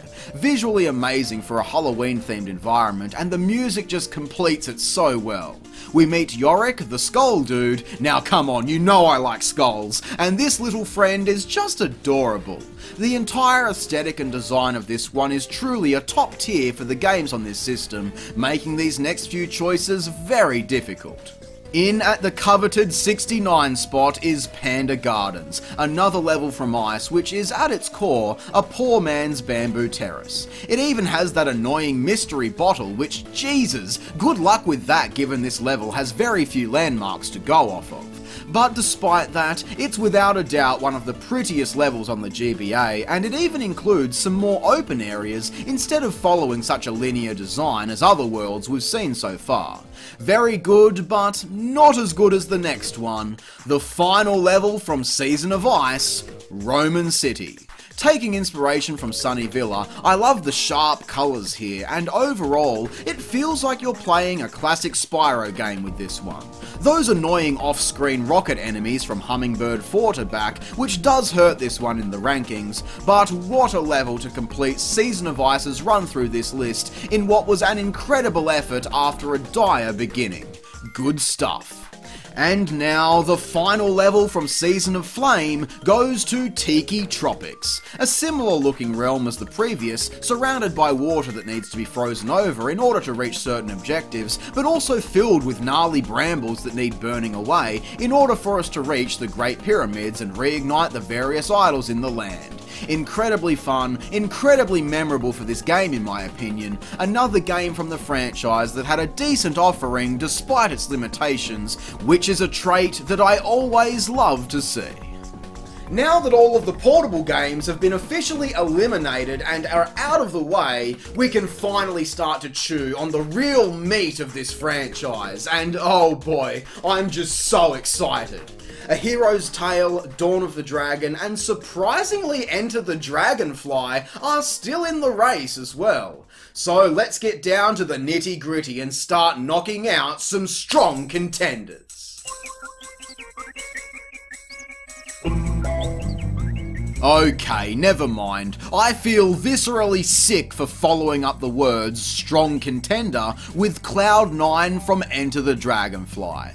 But by process of elimination, shockingly, this level I once considered to be completely abysmal features some decent qualities. For starters, the music and general atmosphere is incredibly chill as a nice sampler of the vibes we can expect from the franchise. Layout-wise, it's passable. There are some weird areas, but despite its gargantuan size, I find the vertical segments to be kinda memorable. I really just wish that it wasn't such a heaping slog to navigate through. Instead of an instantly classic skybox to marvel at, we're surrounded by fuzzy pink bumfluff clouds that box the stage in, and your reward for reaching the end is a terrible, terrible flying section defending the puffy palace. I'm shocked to be admitting it's one of the better realms of the game, but this high up for the entire series is a true testament to Spyro's rapid downfall. Cloud9 is basically a bootleg clone of former worlds in the same way that Dragonfly Dojo is just the dumping ground for what a computer AI thinks Spyro games are. Asian temples shrouded in fog, zen-like whistles and chants to the soundtrack, monk bags who just kinda exists here, and of course, armoured tank combat, Spyro's most famous selling point. The main level itself is actually fine enough though, I honestly believe that. Looking past the lack of polish that taints this entire game, the serene Mountain Dojo features several landmark areas and acts as a solid introductory level to catch players up to speed. Could have done without the crystallized dragons reference, haha, get it? But all in all, it's okay. The aptly named Dry Canyon from the original game couldn't be more accurate of a title, as the barren landscape is dry of any memorability. With nothing strikingly bad, but also nothing strikingly impressive, I find this one tends to just come and go. The only real noteworthy points are some of the larger structures we climb and glide towards. This one is just kind of present in the game, and that's fine with me, because at the end of the day, aren't we all just looking for a pleasant little collectathon romp, a goal that Dry Canyon achieves reasonably well. Terrace Village does a better job of setting itself apart, with more striking visuals and a better soundtrack, a strong layout that encourages exploration through huts, open swampy plains and climbing fortified structures. Gliding across the rooftops is surely the most memorable aspect, alongside the glowing hum of those electrified plates all over the place. One of the levels considerably enhanced by the Reignited trilogy with a gorgeous modernization of the swamp visuals, which truly captures what I remember seeing through my childhood eyes. Then, in what feels like an extension of Terrace Village, the homeworld foe Metalhead is up next, with the best boss level of the original game.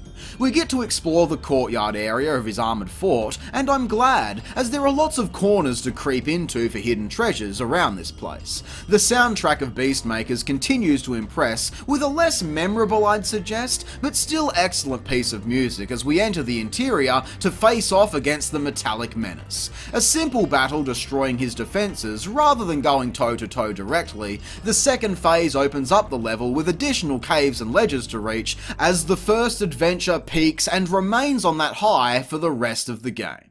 Now we really are starting to knock out some strong contenders, but be prepared to hate me because in at 61 we have Luau Island, the final entry from Enter the Dragonfly. Oh dear, I cannot wait to hear the comments on this one. How is this above any Spyro 1 level? Well, allow me to inform you. Had we seen any regard for consistent quality in Enter the Dragonfly, Luau Island had the potential to be the best level in the entire game. But what we ultimately got is still the best thing this game has going for it, and I'm prepared to die on this hill. But I personally get more enjoyment replaying this level than the recent eliminations from the original game. Why? Because this is a fun course. It's constantly changing from land gameplay, taking out enemies, crashing into the water and diving for gems, before we resurface through a tunnel and begin climbing the cliffside pathways. There is a lot going on here. It's upbeat and animated with plenty of areas to explore, and while far from perfect, both the Tiki Drums and Manta Ray challenges are incredibly tolerable by this game's standards. Sure, there may be better beach levels out there with more polish and less accidentally glitching into the floor and escaping reality, but at the end of the day, it's a fun one to play through. What more can I possibly say to defend it before the Spyro opinion police start knocking on my door?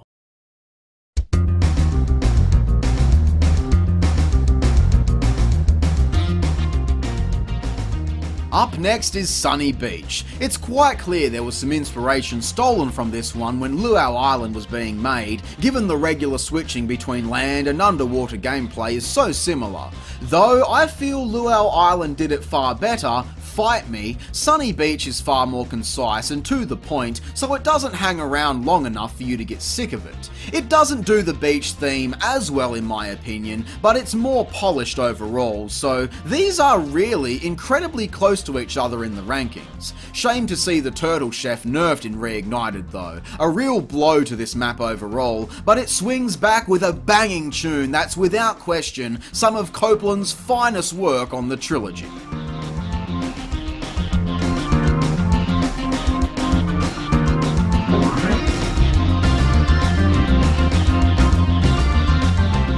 They pay me for this.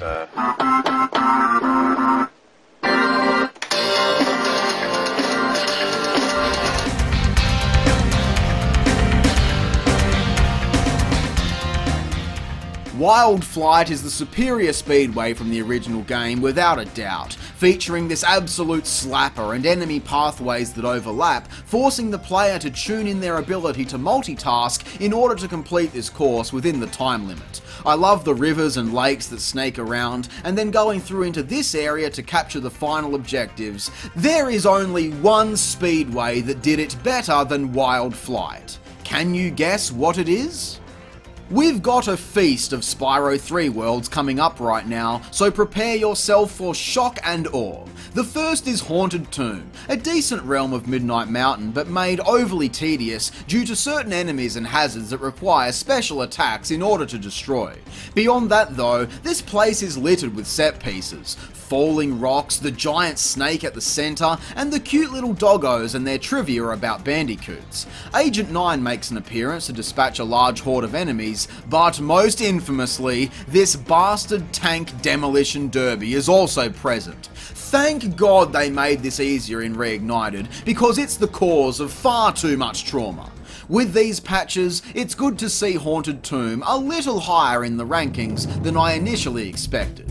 Up next is Sheila's Alp, which is a much shorter, albeit the best level dedicated to an alternate character in the game. The mountainous terrain gives perfect opportunity for the kangaroo's moveset to thrive, with a mixture of caves to traverse along the way, helping out all the little billy goat bros. And even though we get sick of hearing it every time Sheila appears in later stages, she certainly has a very nice bit of theme music. Not much else to really say on this one, as it's just a solid map to hop through. Detouring for a moment to Zephyr from Spyro 2. I'm sure this one is up for much debate among fans. The military theme does hurt it as the little worm dudes defend their paddocks from breeze builder attacks, but the heavy artillery and dynamite don't detract from what's generally a fun map to explore through caverns and along fortified walkways high above what is such a greater expanse to discover. Of course, herding the cowlicks back to their pen is as triggering as the day I first played it as a kid, but playing with the professor's magic beans to climb the tower puzzle is a neat side challenge to rescue darling Juliet. I feel like I'm starting to mention it almost every single level as of late, but the music here again is really good. I love it. Spyro 2 showing why it's such a banger to play through to this day. Back to Year of the Dragon with another Midnight Mountain entry, the Crystal Islands. Across these shattered lands, we'll uncover magic, wonder, and a slew of cool areas. Flying above, chasing thieves and reaching the top of a castle to find an egg is fun, and the large slide slips Spyro into more treasure than ever. Bentley's Whack-A-Mole does hurt it though, especially the butchered reignited version where you can't see a damn thing, but the rest of Crystal Islands is a treat, aside from the music that was featured in the US version. That shit can die in a fire, because whatever animal Copeland burned in a fire to create the soundtrack is absolutely hideous and ruins an otherwise superb tune. And speaking of music, Lost Fleet is another that had a significant shake-up between regions. While the US got more of Sheila's Alp in this stage, PAL region players got the much more fitting Super Bonus Round theme. But given the recent discoveries of pre-release versions of Spyro 3, I must point out, the unused music for Lost Fleet featured in the April 25th prototype is an original tune that is a true work of art. It combines the chilling and mysterious shipwreck atmosphere with a banging guitar piece. I highly recommend seeking it out for yourself. As for the actual level though, I must admit, I've never been a fan. For a coastal level, it doesn't achieve that look too well, though I do enjoy all of the little coves and sandbars that trap these forgotten wrecks that we get to explore. Big points for the portal inside of a giant shark skull, thank you. Swimming around is cool too, but the submarine area can often prove more annoying than enjoyable in my experience, though I find it hard to argue against the skateboard races with Hunter. Yes, I am being impartial because I'm not overly keen on the skating minigames here, but this one is okay, with a decent layout and balanced challenge in my opinion. Lost Fleet overall is strong, but we're still a little way off from seeing the absolute platinum tier levels. Town Square is usually a peaceful place when raging bulls aren't charging through the streets and egg thieves aren't running amok. This is a very simple course, gliding between buildings and plazas with fountains coated in a golden sunset. Everyone knows this level and I'm sure everyone loves it. The real crime is how small it is, yet I'm impressed by how much Insomniac was able to cram into here with the higher section that borders the main area as a cherry on top. Back outside in the Artisan homeworld is our introduction to the Purple Dragon, with grassy plains overflowing with Norks and fodder to flame, tunnels leading towards towers, waterfalls with hidden secrets, and a hedge maze that my 7-year-old memory had me thinking was as big as this entire map. It's such a gem running around here so fluently whenever you choose to start a new adventure. I couldn't think of a more inviting, bubbly location to kickstart this franchise, and it's always sad heading to the Balloonist when it's time to leave. But before we go, we need to drop in and visit Stone Hill, which really goes hand in hand with the Artisan home, featuring a grassy courtyard and castle overlooking the stunning oceanside area. It's a basic level to navigate, but still offers its fair share of special set pieces sprinkled throughout, from the beach caves where we find a key, all the way down the well to find a treasure chest, then darting out across the open terrain, charging bad guys and chasing down another thief across the expansive knolls. We have these early levels to thank for all of the adventures yet to be had in Spyro's future. Alright people, it's time for the top 50 Spyro levels, and we're gonna kick things off with the final Speedway course. We've seen many stinkers and many quality tracks throughout the rankings, but no Speedway did it better than Country Speedway in Year of the Dragon. Yeah, with its tried and true theme, solid structure, and the least offensive Hunter minigame, how can you go wrong with some country fun? It's got a good mix of aerial and land-based objectives spread across the warm environment, and the race course is an absolute barnstormer, darting in and out of all of the obstacles, with plenty of wide open fields to swoop across as well. I'm confident in claiming this as the peak Speedway experience, given it achieves such incredible quality in every aspect one of these maps should strive for. A stunning level to kick off our top 50. Sticking with the country theme, Robotica Farms is in at number 49. The stables, fields and mills have been invaded by bug bots, so now we've got to roam all over the land doing some bug extermination. And you know what? It's a lot of fun. What feels like one of the larger worlds of Spyro 2, there is a lot to see with the various landmarks, and despite the size of it, it achieves that good, hearty, dynamic feeling with just how well populated everything is. There is the Scarecrow thing, which can be a pain in the arse at times, but reaching the end, this level continues to expand even further with the supercharged track up above the entire thing. A detail you wouldn't even notice your first time on the farm, really helping to create that amazing feeling that these are real, fleshed out locations with plenty to discover. All in all, happy to finally see this one appear. At this point, a hero's tale is only hanging on by a thread now that Coastal Remains is up for discussion. This place is huge, with so many different areas to see. Several coves, each with their own mysteries to unlock, various cave tunnels, secret pools and waterfalls, cliff sides, and new challenges to conquer repeatedly. In some ways, it's almost too big, especially for a hub location.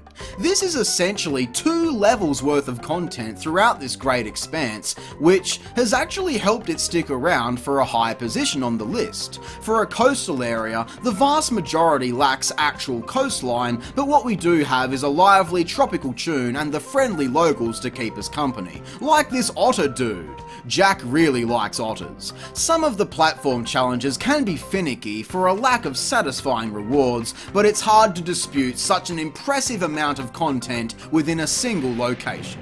The Legend of Spyro is another contender we haven't seen for some time as the duo destroy the dam, flooding the land and capturing the Colossus Destroyer. Now there is only one thing left to do: destroy the damn thing. This feels so epic, managing to teach games of a modern era how to be cinematic through the use of set pieces and actual gameplay. We have to fly around destroying the dark power crystals, opening up a new section each time we do it. It's another rush of enemies, but at least this time, it all feels like a step toward achieving a more ultimate goal as we scale this giant beast right up to the very top. Some of these segments are awkward to figure out, but reaching the summit and then eventually travelling inside to the core and attacking its heart directly is truly historic. Then it's just the rapid escape through the erupting tunnels back out to safety as the creature is finally destroyed, not before igniting a fire that burns the entire land of all life. What a moment in time only the truly exceptional levels could surpass. Now that we've made it so far into this video, again, please remember to stand up and have a nice stretch, refill your snacks, and please go to the toilet. Then come back and get comfy, because the top 50 has already proven full of quality worlds, each more memorable than the last. But which levels upcoming will be eliminated, and which will survive on the road towards the top 10? Well, you'll just have to keep watching and find out, won't you? I mean, you've already made it this far. What's another hour of your day wasted listening to my bullshit as we move on to number 46? It's time to explore the pure majesty of Autumn Plains, and what a strong homeworld this one is. With its grassy poolside garden, marble glazed hallways inside the castle, and a monumental glide from atop a tower out to a mysterious island for a prize. This entire place just screams bliss as we explore every inch of it for orbs and other treasures. Spyro learns to climb here, making this a significant turning point for level structure moving forward, and the angelic chimes send chills of zen down your spine as you select from a dominant list of new realms to explore. One of these is Magma Cone, a scorched land under attack by rock golems and surrounded by a great volcano which is host to only the hottest parties. Outside we have a slew of traps to lure in unsuspecting monsters. There's ledges to climb, ladders, and an icy cave filled with crystal popcorn. This challenge is not that difficult, guys. Chill out already. Ultimately, the goal is to reach the volcano interior, seal off the hatch, and then fly around eliminating the remaining lava monsters infesting the place. The level as a whole has got a lot going on, with surprising attention to variety with locations and gameplay styles, which really cements why this formula works so well. Diving into another level from 3, Seashell Shore is up next with its mixture of swimming and land-based gameplay, teaching both Sunny Beach and Luau Island how it's done. Despite the coastal theme, there is an abundance of pink tones which creates something of a dreamlike sensation. A detail Reignited failed to capture, opting for a more traditional beachy visual that ultimately resulted in the colour palette here feeling far more flat and dull. The music is still good though, and once again Insomniac put work into offering variety. On top of the different terrain Spyro needs to navigate, Sheila shows up to destroy a giant sandcastle, there are strong currents to navigate for the reward of a dragon egg, and the mini-boss against Bluto the Shark is in all honesty a decent side area for what it is, and very memorable.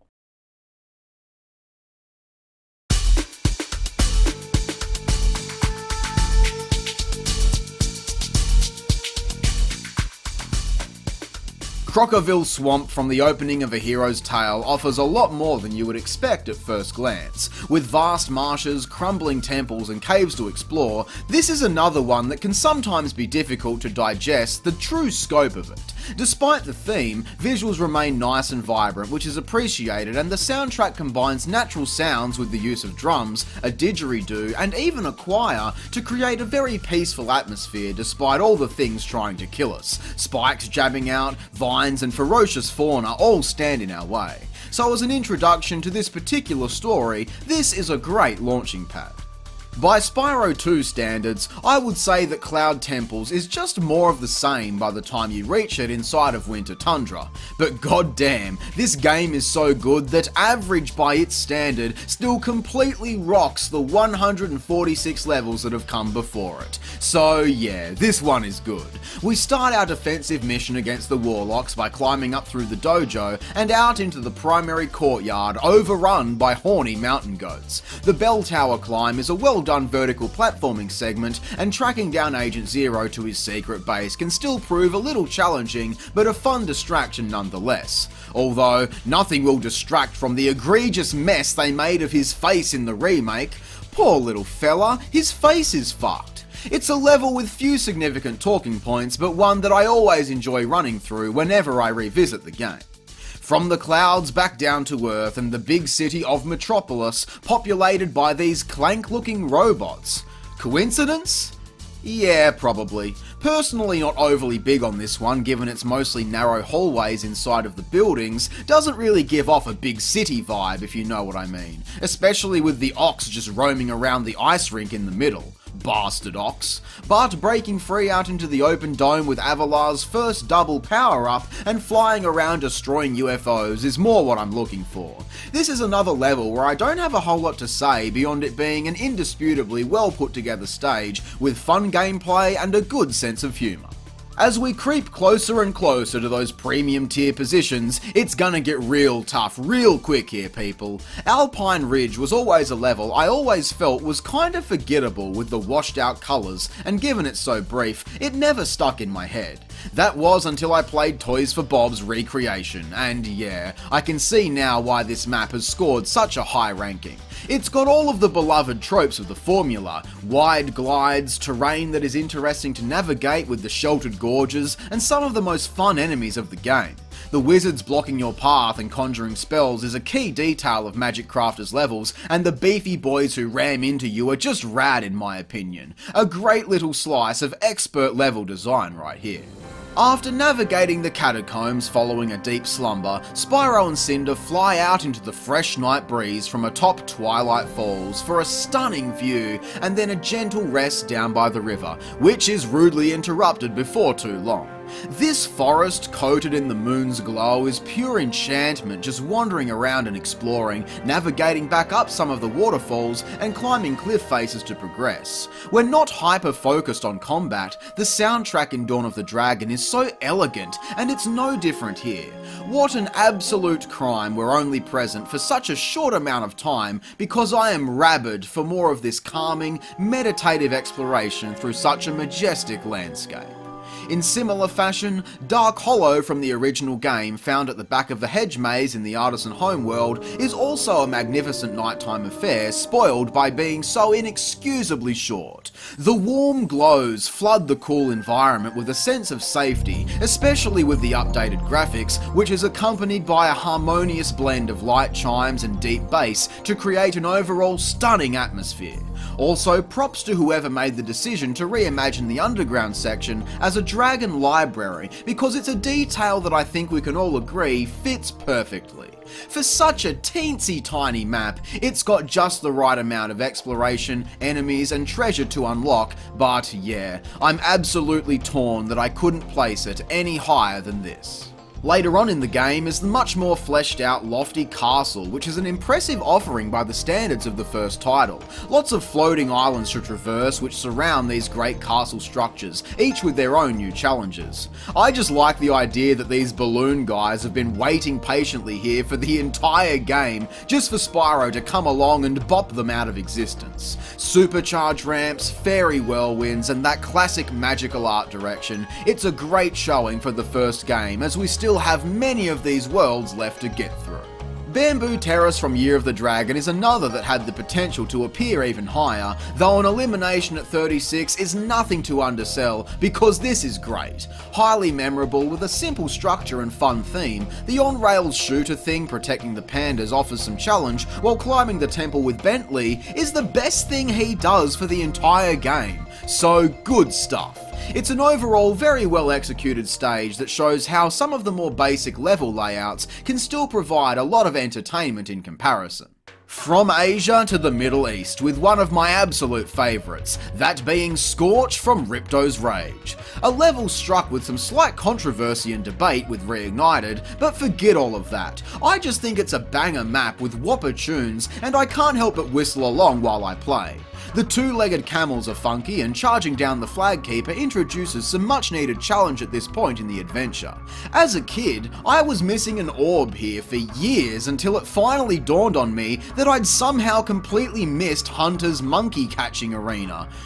Yeah, I didn't miss much, but whatever. It's passable, I suppose. Scorch could have hit the top 10 for me personally without a second thought, but being as impartial as humanly possible, I feel like Reignited was a serious downgrade all around, given the modern artistic vision failed to capture the same level of charm the original had to offer. So I'm admittedly kinda sad to see this one knocked out right now.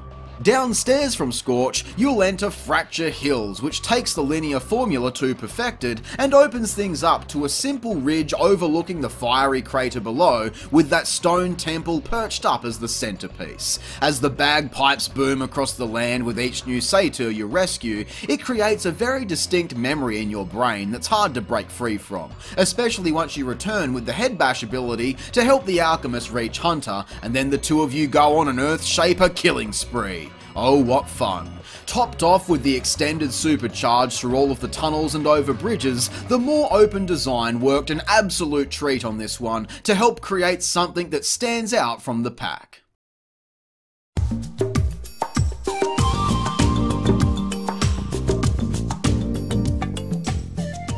Okay, it's time to give another game the KO. The final level from A Hero's Tale we have to discuss is Dragonfly Falls. Of course it is. Most of you probably saw that one coming, which says more than I ever could about how pleasant this one is to play through. Navigating the narrow cliffs overflowing with grass and vines above the rivers and lakes below creates such a relaxing setting thanks to the addition of a very calming tune. For a larger environment, there are also so many significant landmarks with a selection of waterfalls and caves to explore. Some larger areas can feel a little underwhelming, but for the most part, the scale doesn't impact the overall quality. As you explore deeper, the more things continue to open up until you finally reach the expansive coastline. It's just so lovely. Hunter is back again, our first time truly playing as the character, sniping bad guys with his bow and climbing around a chasm towards the back in search of rewards. A Hero's Tale struggled significantly in the ranking, with a large chunk of unpolished, generic and slapped-together levels. Hell, it even started this entire ranking with those putrid Blink the Mole stages. But to see the quality that it still had to offer soar so high gives me a nice fuzzy feeling inside. Though, now that it's eliminated, we only have 4 more games left as we climb closer and closer to the absolute best.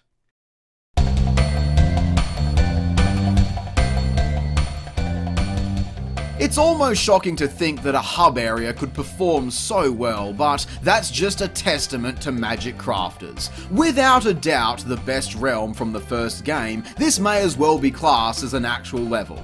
Those wizards are all over the place stirring up trouble, in the gardens, hallways and by the pools, but this is where Spyro learns the famous supercharge and finally gets to teach those guys a lesson.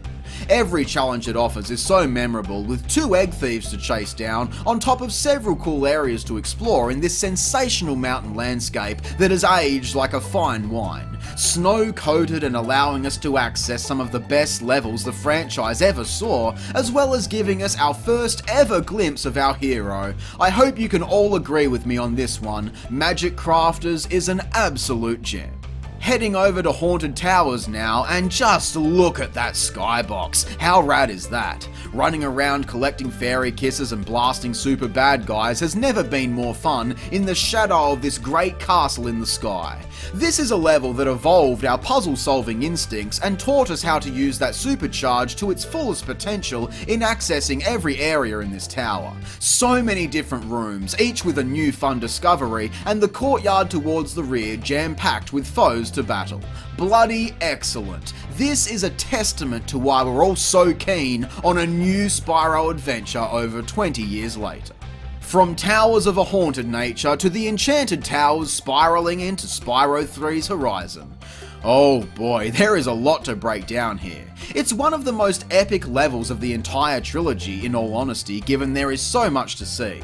From the main path through the giant structures that lead around the corner to some new pastures, here we can enter into a skateboard competition against Hunter, popping off 900s like a pair of gnarly norks. Continuing further towards the back, we have to help the lost little puppy get back to his owner through a brief puzzle segment, and then finally, Sergeant Bird adopts an aerial approach to the level, which blows my mind. This is how you implement new characters. Allow them to traverse the same levels as your main protagonist so that you can unlock a wider potential for challenges within those locations. Even though the bird can be questionable to control at times, this just elevates the entire experience, separating it from the pack for something truly unique within the franchise. There is nothing else like it. Nothing.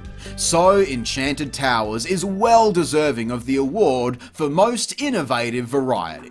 Cloud Spires, also from the third game, is another exceptional world with little to argue against. A fun floaty theme that shows Cloud 9 how to do it properly, with several great glides and lots of different areas to explore. Take the track around the back and light up the bellows, or climb around and up on top of the level to get a good look at everything as you glide towards a hard to reach egg. Inside, we run down the sun seeds to light up the world, and back outside above the clouds, the bell towers are activated to cheer up this happy little rain cloud. Lots of personality in this one that is always a treat to run through.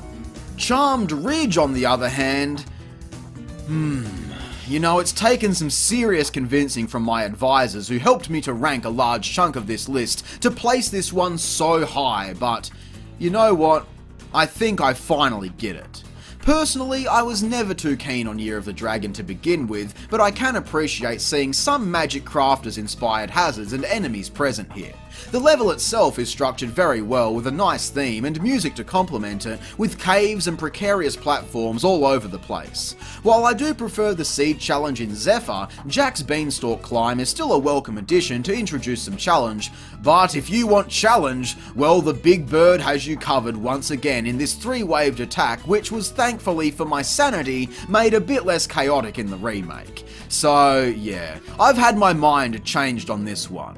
While I still kind of groan to see it so high, I can be impartial enough to see what all of the hype is about. Charmed Ridge is an incredibly solid level. Moving over to Idle Springs now, where the sentient tikis are on a rampage and we have to stop them. A much more linear course through the snaking pathways leading from the lake out front, by rivers and under natural canopies leading up to a temple waterfall.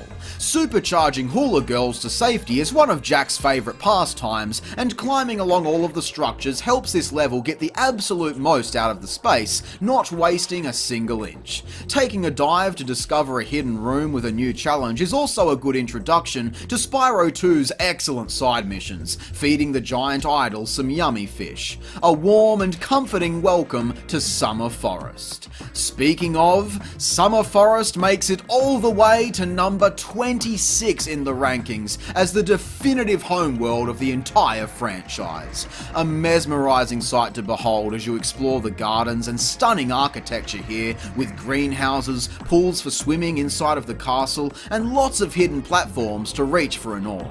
This place is gorgeous and almost dreamlike with that meditative soundtrack. It's already so difficult to select a new level as they're all exquisite in this area, but I can't even bring myself to leave due to how mellow these vibes are. I could just sit here and tune out the world because this part of Avalar is my ultimate happy place. That last statement couldn't have been any more true for the Valley of Avalar, the last remaining level we have from Dawn of the Dragon, and my, what a monumental end. For a game that started out in the ranks incredibly early on, it's been a long journey to reach such a high ranking position, but man, it certainly deserves it. After defending the cheetah village from an attack, Spyro and Cinder venture out into the meadows, split by a river of rapids, filled with trees and rocky structures to explore, waterfalls and caves, all isolated by great mountains along the border, the absolute majesty flying through nature as it blooms to this incredible soundtrack. Where do you even begin? There is so much to be done here. Finding a lost friend of the village is a start, exploring the treacherous canyons towards the back in search of a mysterious stranger, and meeting an elite boss atop a cliff. This place is overflowing with memorable set pieces and challenge as far as the eye can see, on top of what is already just a stunning level to explore for treasures hidden deep. This is the evolution for Spyro I would love to see, with a greater focus on exploration and problem solving, like how one dragon has to grab onto the raft while another pulls it up the river. Working as a cohesive unit to complete objectives has never been more enjoyable. Truly, the Valley of Avalar is worthy of a strong position at 25 as we finally say goodbye to the final remaining title from the Legends Trilogy. It was mostly a rough ride, but it was all worth it just to experience such an unforgettable landmark in the franchise. So, with that elimination, all remaining levels will be from the original trilogy, which means that my job just got significantly more challenging. I mean, it's going to be so tough to critique and rank these upcoming stages. Insomniac, Toys for Bob, why did you have to make this so difficult for me? Okay, we've had a moment. I've certainly had a moment.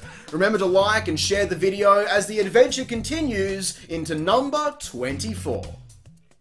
Spooky Swamp from 3. Gorgeous hum of wildlife lurks under lantern glow. Watch for mosquitoes. Explore along the rivers and treetops for gems. Cute little fireflies speak in hypnotic haiku, with money bags too. A sleepy wizard tries to brawl with Spyro here. Not so tough now, huh? And Sheila leads friends through a gauntlet of hazards to rescue an egg. Reckless abandon. What's wrong with these idiots? A bastard to pass. Bop to a great tune. An infectious atmosphere. Spooky Swamp is sweet. So memorable, with much personality. A treat to charge through.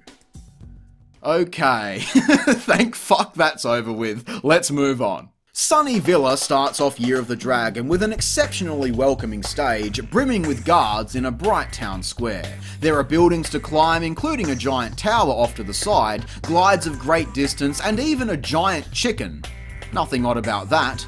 As a level, it is about as bare bones as you can get, but as an introduction, it sets up the game perfectly with the addition of a skateboard arena featuring plenty of rad jumps to practice. It's not always about the complexity of a stage, usually it's just about nailing something simple and making the most out of it.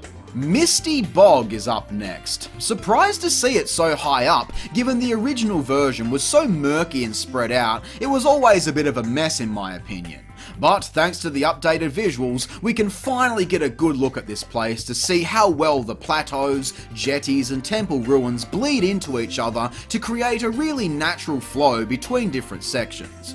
I always loved jumping down through a hollowed stump into a cave below the muddy water. That is such a cool set piece. Then re-emerging into those stone structures with the waterfall behind us. Those attack frogs though, my goodness. Sure, just put all of them right here in this narrow room. Don't give me any room to actually navigate while I try to avoid the bastards.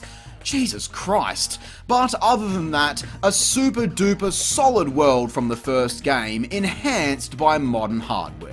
High Caves is in a similar position as I prefer to play it in the remake personally. Shit just looks a lot nicer of course, but it's more about the location feeling fully realised after so many years and hitting its ultimate potential. Flying over to the main area is a lot of fun, and what you'll find is a series of jumps Spyro needs to make in order to reach all of the different nooks and crannies. Don't worry if you miss a jump though, because the helpful fairies will protect you. Egg thieves and spider caves infested with difficult foes, and that same great aesthetic you'll find in all Magic Crafters' realms. The high caves are an integral element to the success of this adventure.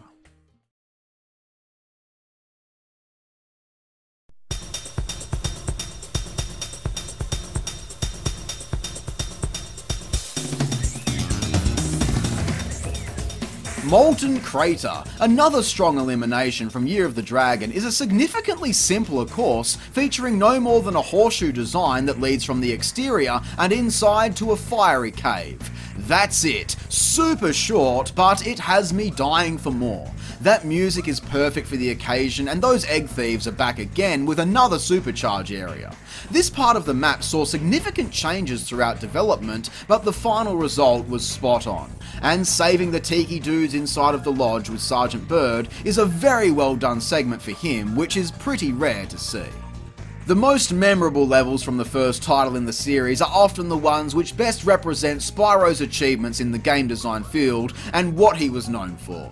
Cliff Town is always a prime example of Insomniac's ingenious approach to distance on the horizon and how the game draws greater detail the closer you get to different areas, which created both the distinct visual style of the games as well as creating a template for future gaming generations to perfect with how draw distance is handled. Put on top of that the vibrant red skies and vast open feeling of the desert area with that great vertical structure towards the back for us to climb amidst other more secret discoveries. The legacy of this purple dragon has cemented the value of Cliff Town far beyond what my mere mortal words could ever describe. An elite showcase in game design right here. Now it's time for another personal favourite of mine, Breeze Harbour, where Zephyr's troops have sent a counterattack on the Breeze Builders. So now the land is infested with blubber firefighters and weird little dudes in buckets of water who are trying to turn off all of the machinery by putting out fires.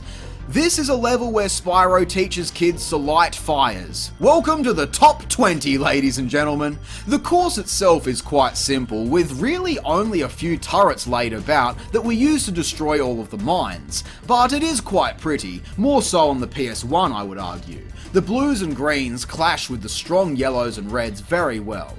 Of course there is also the trolley, which some of you seem to have a lot of trouble with. I think it's fine enough, although maybe 8-year-old me would have had a different story to tell. I always just felt like this was a prime example of why side challenges and mini-games should take place within the actual primary area of a level as opposed to the separate maps Year of the Dragon would introduce. This just feels a lot more planned and fleshed out in my opinion. Moving on to Twilight Harbour now, the last step on our journey to Nasty Nork is so intimidating, I can't believe it. I'm being shot at with an automatic weapon now. Where have all the cute little woodland creatures gone? Combined with that booming soundtrack and intense setting with lots of hot tones, this really achieves that endgame feel. I always liked the drawbridge used to access the high up ledges on a building, and even as an adult, there is still some fun challenge to be found here. Quality stuff. Right before this is Nork Cove. Given both of these go hand in hand, let's just get this one out of the way while we're at it. I actually prefer this level because it feels more spontaneous, like Spyro arrived ahead of the Nork's expectations. So the docks are littered with crates to traverse, boats by the shoreline, and I always enjoyed the tunnel underneath the bay filled with an onslaught of enemies. It's got another excellent booming drum track with Copeland's famous organ, though I prefer the daytime look of the original over the darker visuals present in Reignited. Maybe that's just me though. But nothing is more satisfying than charging a barrel of explosives and setting off a chain reaction. It feels like a good reward worth the effort to finally reach these two brilliant worlds. Alternatively to Crash, Spyro has mostly struggled when it comes to ice-themed locations, but Icy Peak is a prime example not just of an extraordinary snow level, but an extraordinary Spyro level in general, taking every aspect that makes a world exciting and memorable and completely nailing it. One of the things I love about discussing level design is the subtle and easy to understand storytelling through visuals rather than blatant explanation. So seeing the peak of this icy mountain provides the player with a crystal clear objective off in the distance which encourages the adventure. Visiting the various cliffside ledges, caves, tunnels and frozen lakes introduces so much detail into the map which is infested with these TNT dudes chasing us all over. Running down some egg thieves in the supercharge course always proves a challenge in what's a superb side area, while protecting Nancy as she skates around the ice rink is iconic. Yeah, let's just leave it at that.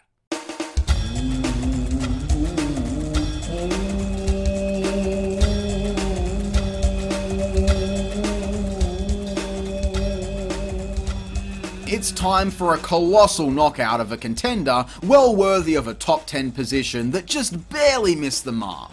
Colossus, despite its simple nature and the mountainous temples among a harmony of chance, has a lot to offer for such an early game realm.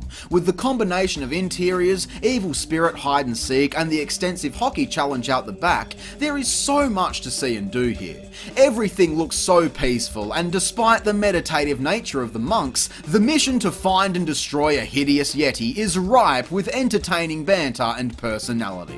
What keeps this from a top 10 position? Nothing really. We're just zooming in on that end zone at supercharged speeds with only the most platinum tier levels remaining. It's all fucking excellent at this point, so let's just enjoy our reward for making it this far.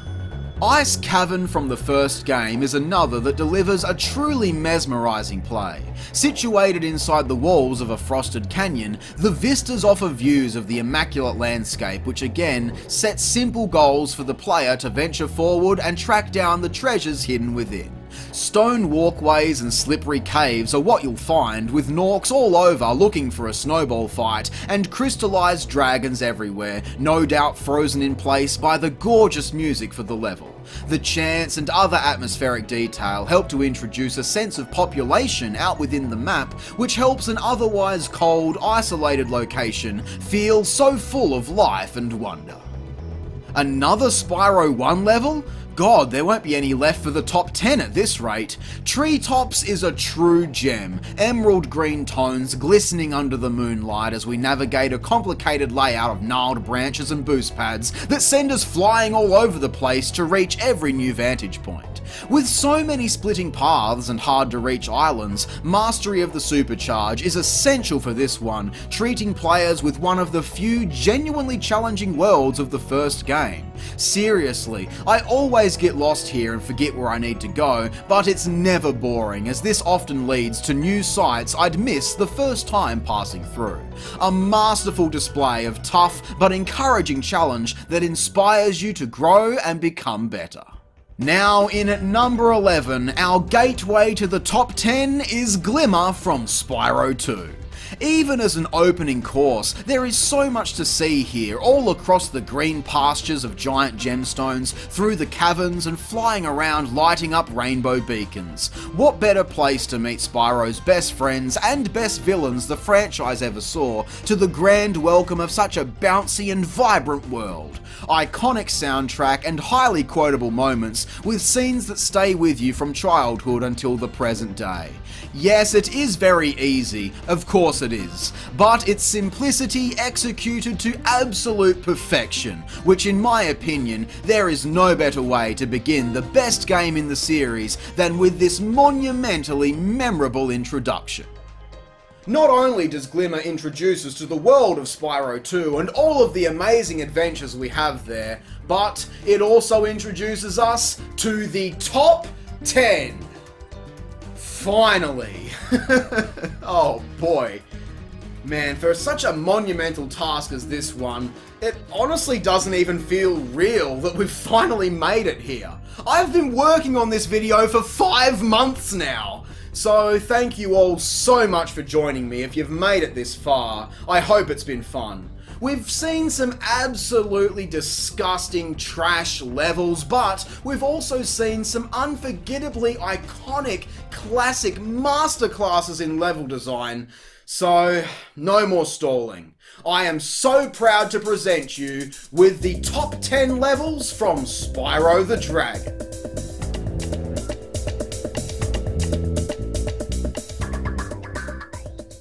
Coming in at number 10 is Frozen Altars. The Aztec pyramids and courtyards glossed with snow makes for a great setting to melt killer snowmen. Everywhere you look, the architecture leads to new treasures and the entire thing is an absolute treat to play through. The level introduced the use of an alternate ice breath for the very first time, prior to the gimmick being ran into the ground with every following installment. It's easy to groan, but at this point in time, and even still all these years later, it just works so perfectly here. Freezing the more troublesome enemies to get an easier shot at them, and using it in a more puzzle variety as well, freezing characters and other objects to create platforms that expand Spyro's reach above the ground. It was groundbreaking. The damn thing even comes into play later on for a game of cat hockey shooting oversized ice cubes into the goals. The only thing keeping Frozen Altars from a higher score though is that damn Yeti boxing. It's terrible, always has been and always will be, but at the same time, I'm also torn, given it's such a remembered talking point for the level as a whole. There is so much to unpack from a map flooded with a great layout, attention to exploration, and a very well executed blend of collectathon and minigame objectives.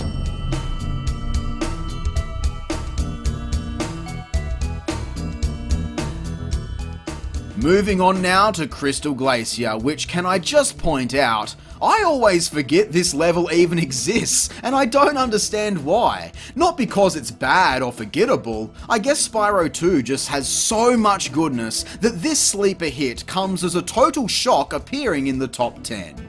But it earns this high rank as the sister world to another we have coming up very soon, sprinkled with snow and a very calming atmosphere with those tingly chimes. Several landmarks include the various huts and the large spider tunnel that circles below the ice shelf with that cool serpent bridge Moneybags happens to own for some reason.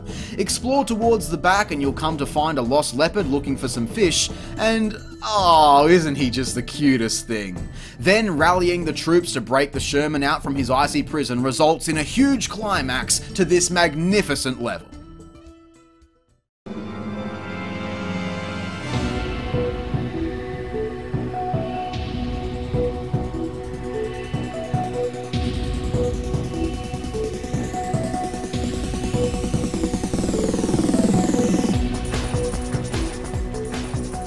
The Fireworks Factory, I'd say, is hard to argue against being so high on this list.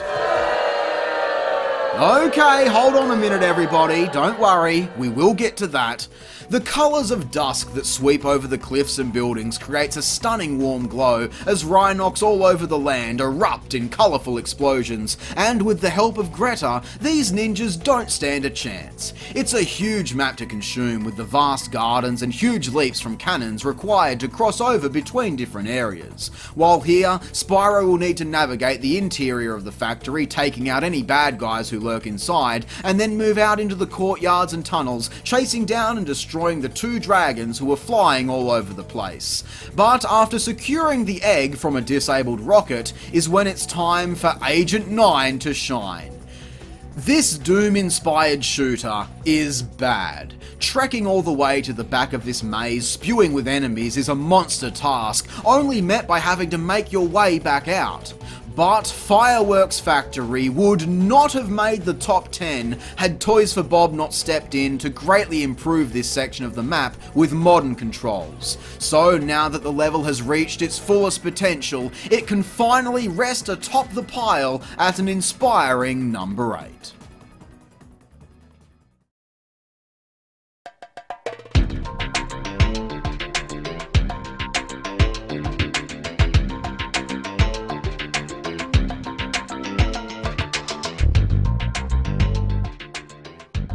It's getting near impossible to rank one level above another at this point, but Mystic Marsh is our next topic of debate. A tough decision given this is without question a personal favourite of mine. However, I can confidently proclaim that this is also worthy of a 7 spot from an impartial lens as well, given this is an outstanding show from the late game of Spyro 2. A much more open and non-linear course roaming with wild and rabid shelliphants angry that the fountain has been mistakenly switched off. Now all of the critters in the land are out of sorts, pelting objects at us and running off with Basil's spark plugs, making it a huge effort to restore order to the peaceful land. But that's just the fun of it. There is so much to see and do here, climbing up onto the bridges for a nice view, swimming through underwater tunnels and charging all over the place, trading items on a mission to hunt down the Professor's pencil. That bubbly tune mixes with the joy of a more free, Spyro 1-esque map, making for an incredibly fantastic time.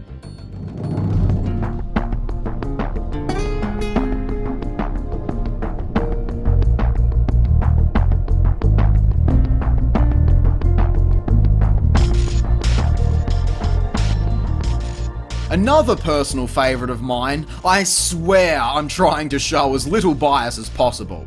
Hurricos is just extraordinary proof of why the second game deserves all of the praise. The only other level in the game next to Glimmer that doesn't have a companion world, so it stands out as truly unique. The gloomy, depressing atmosphere and jolting contrast of high-voltage electric force fields also helps to remove it from the norm, with such a great threat looming among heavy machinery. Those ugly bastards that steal the Power Stones really shit me as a kid, and admittedly, still does on a bad day, but there really is no other challenge like it.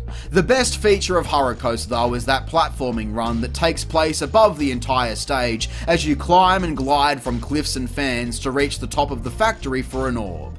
Hard to deny, this one set itself apart from the crowd and delivered something vastly different at such a high quality, taking a risk that greatly paid off.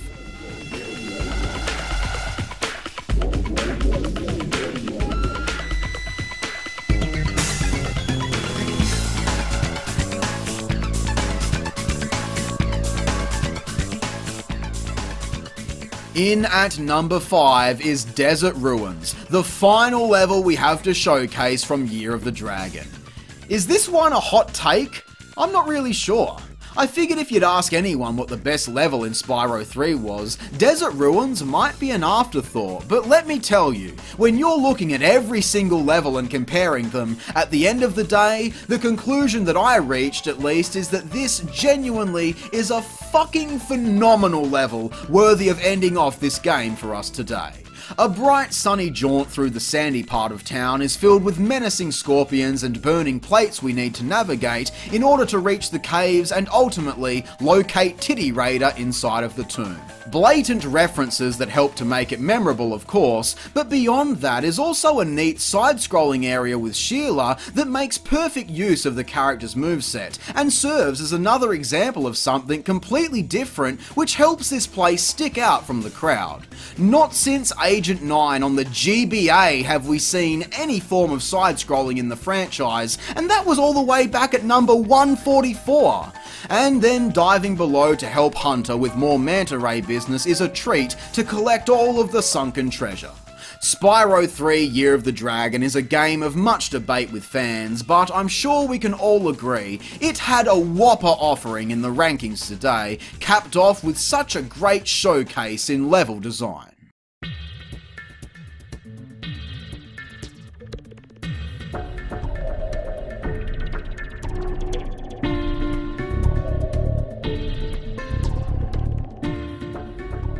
With only the first 2 games left now, Aquaria Towers places in at 4th, just missing out on a podium position, but holy shit, what a testament to the quality on display here. A water level in the top 5? That's sacrilege, dude. Starting off as a land-oriented stage, it slowly evolves into a fully fleshed out underwater realm as we open each new hatch to reflood the tunnels for these thirsty seahorses. That transition is what makes this a one-on-one on how water should be implemented into platforming games the right way, working alongside the definitive playstyle while still providing a significant shift into something fresh and new. I'll be as bold to claim this as the best water level ever, at least based on what I've played personally. Maybe one day we'll see another one top it as every level ranked continues into the future, but for now, the blend of linear and open areas of Pretty Sea Life is to die for, filled with fun challenge racing on manta rays that increase the pace. What is it with Hunter and these damn manta rays? He bloody loves the things, huh? The tower challenge where you have to rescue the children at the top from hazards within, and the shark pits infested with metallic munchers all contribute to a fantastic adventure through the depths with what is an absolute masterclass in game design from the original team at Insomniac.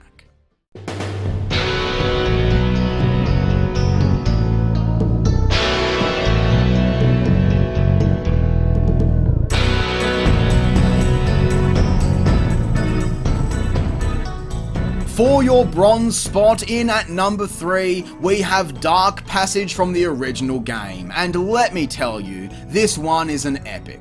Climbing up the midnight caves as the little jesters taunt you with their demonic demon dogs, flame them to illuminate the halls and scare off all the nasty critters lurking within the shadows. Visually, I love this ode to ice caverns structured in a circle around this great chasm. At first the level is seemingly too short, but take a good look around because there is so much more to see yet. The additional hallways lead out into great vistas of lengthy glides and such a larger level than initially anticipated, which is great news as it means we get to listen to this banging tune for so much longer.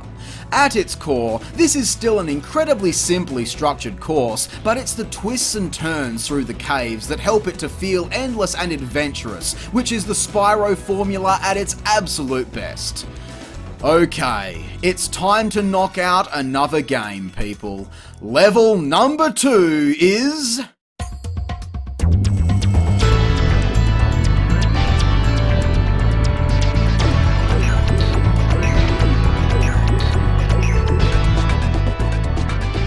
Skelos Badlands from Spyro 2.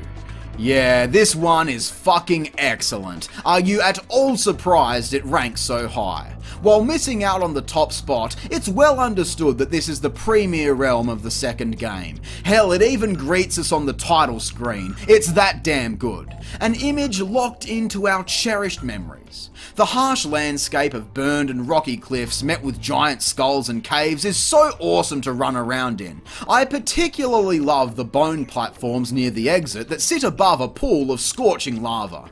The music here is excellent too, so awesome as it just makes you want to dance as Spyro charges all over looking for those golden bones and taking out those pesky lizards. The flame dudes are also fun to charge into as we rescue the locals, and yes, even the dinosaur eggs are a lot of fun and injects an otherwise tame level with a spike in difficulty. Toys for Bob also did a great job at reigniting this one in the remake, as the level has aged so blissfully into a HD era. A stunning end to Ripto's reign over the rankings, but I'm afraid the top spot goes to the last remaining level of the original game.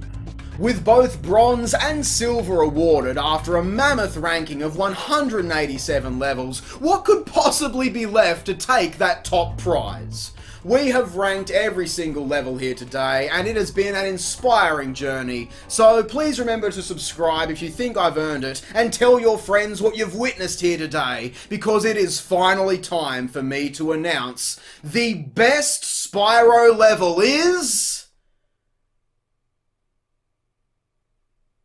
The best Spyro level is... We can't do the top spot without a drum roll.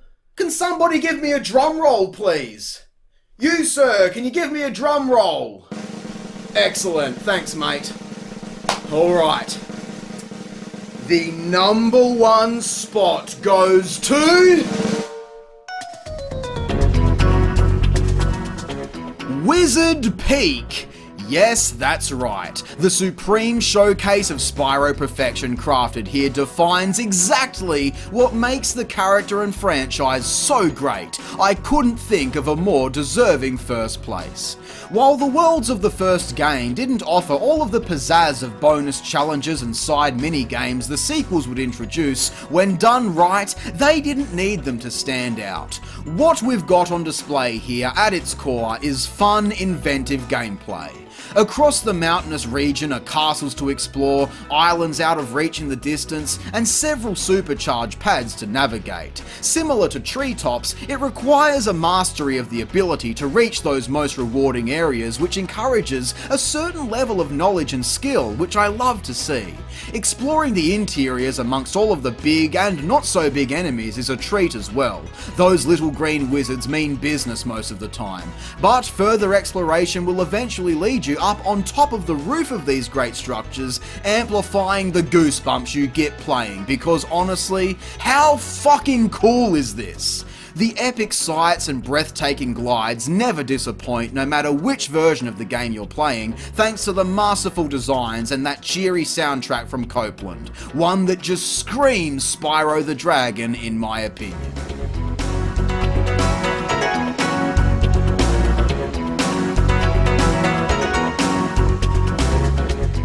Everything here is perfect. It's got one of the absolute best layouts we've seen for a level in the franchise, killer theme with just the right amount of entertaining frolicking, combined with fair challenge and a strong attention to every attribute that goes towards making an instant classic like this.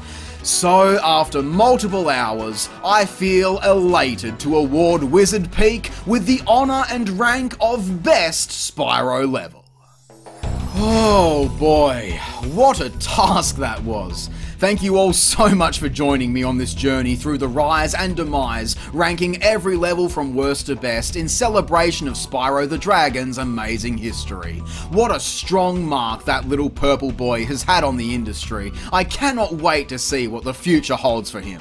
I would like to send out a massive thank you to everyone who helped and supported me on the long road to getting this project completed. Donnovania for helping me to play and record all of the footage for these games, Jay for his amazing Copeland remix of my theme song, and Petronious for his help with free cam stuff. Special thanks goes out to everyone who supports the channel on Patreon for allowing me to pursue these bigger projects and focus full time on content creation. I love all of you so much. To all of my friends and family for their love and constant guidance, and to my amazing partner who builds me up each and every day, keeps my feet on the ground, and whom is responsible for getting me through all of the bad days when I really wanted to quit on making this video. We got there in the end, babe. I love you. And finally, to all of you who watched this video in its entirety, thank you and congratulations. I bet you're all busting for a piss, so I'll make this brief. If you enjoyed every Spyro level ranked, then please remember to drop a like, subscribe, and share it with your friends and on social media. I'm Square-Eyed Jack, and I hope you have a great fucking day. Thank you all so much for watching.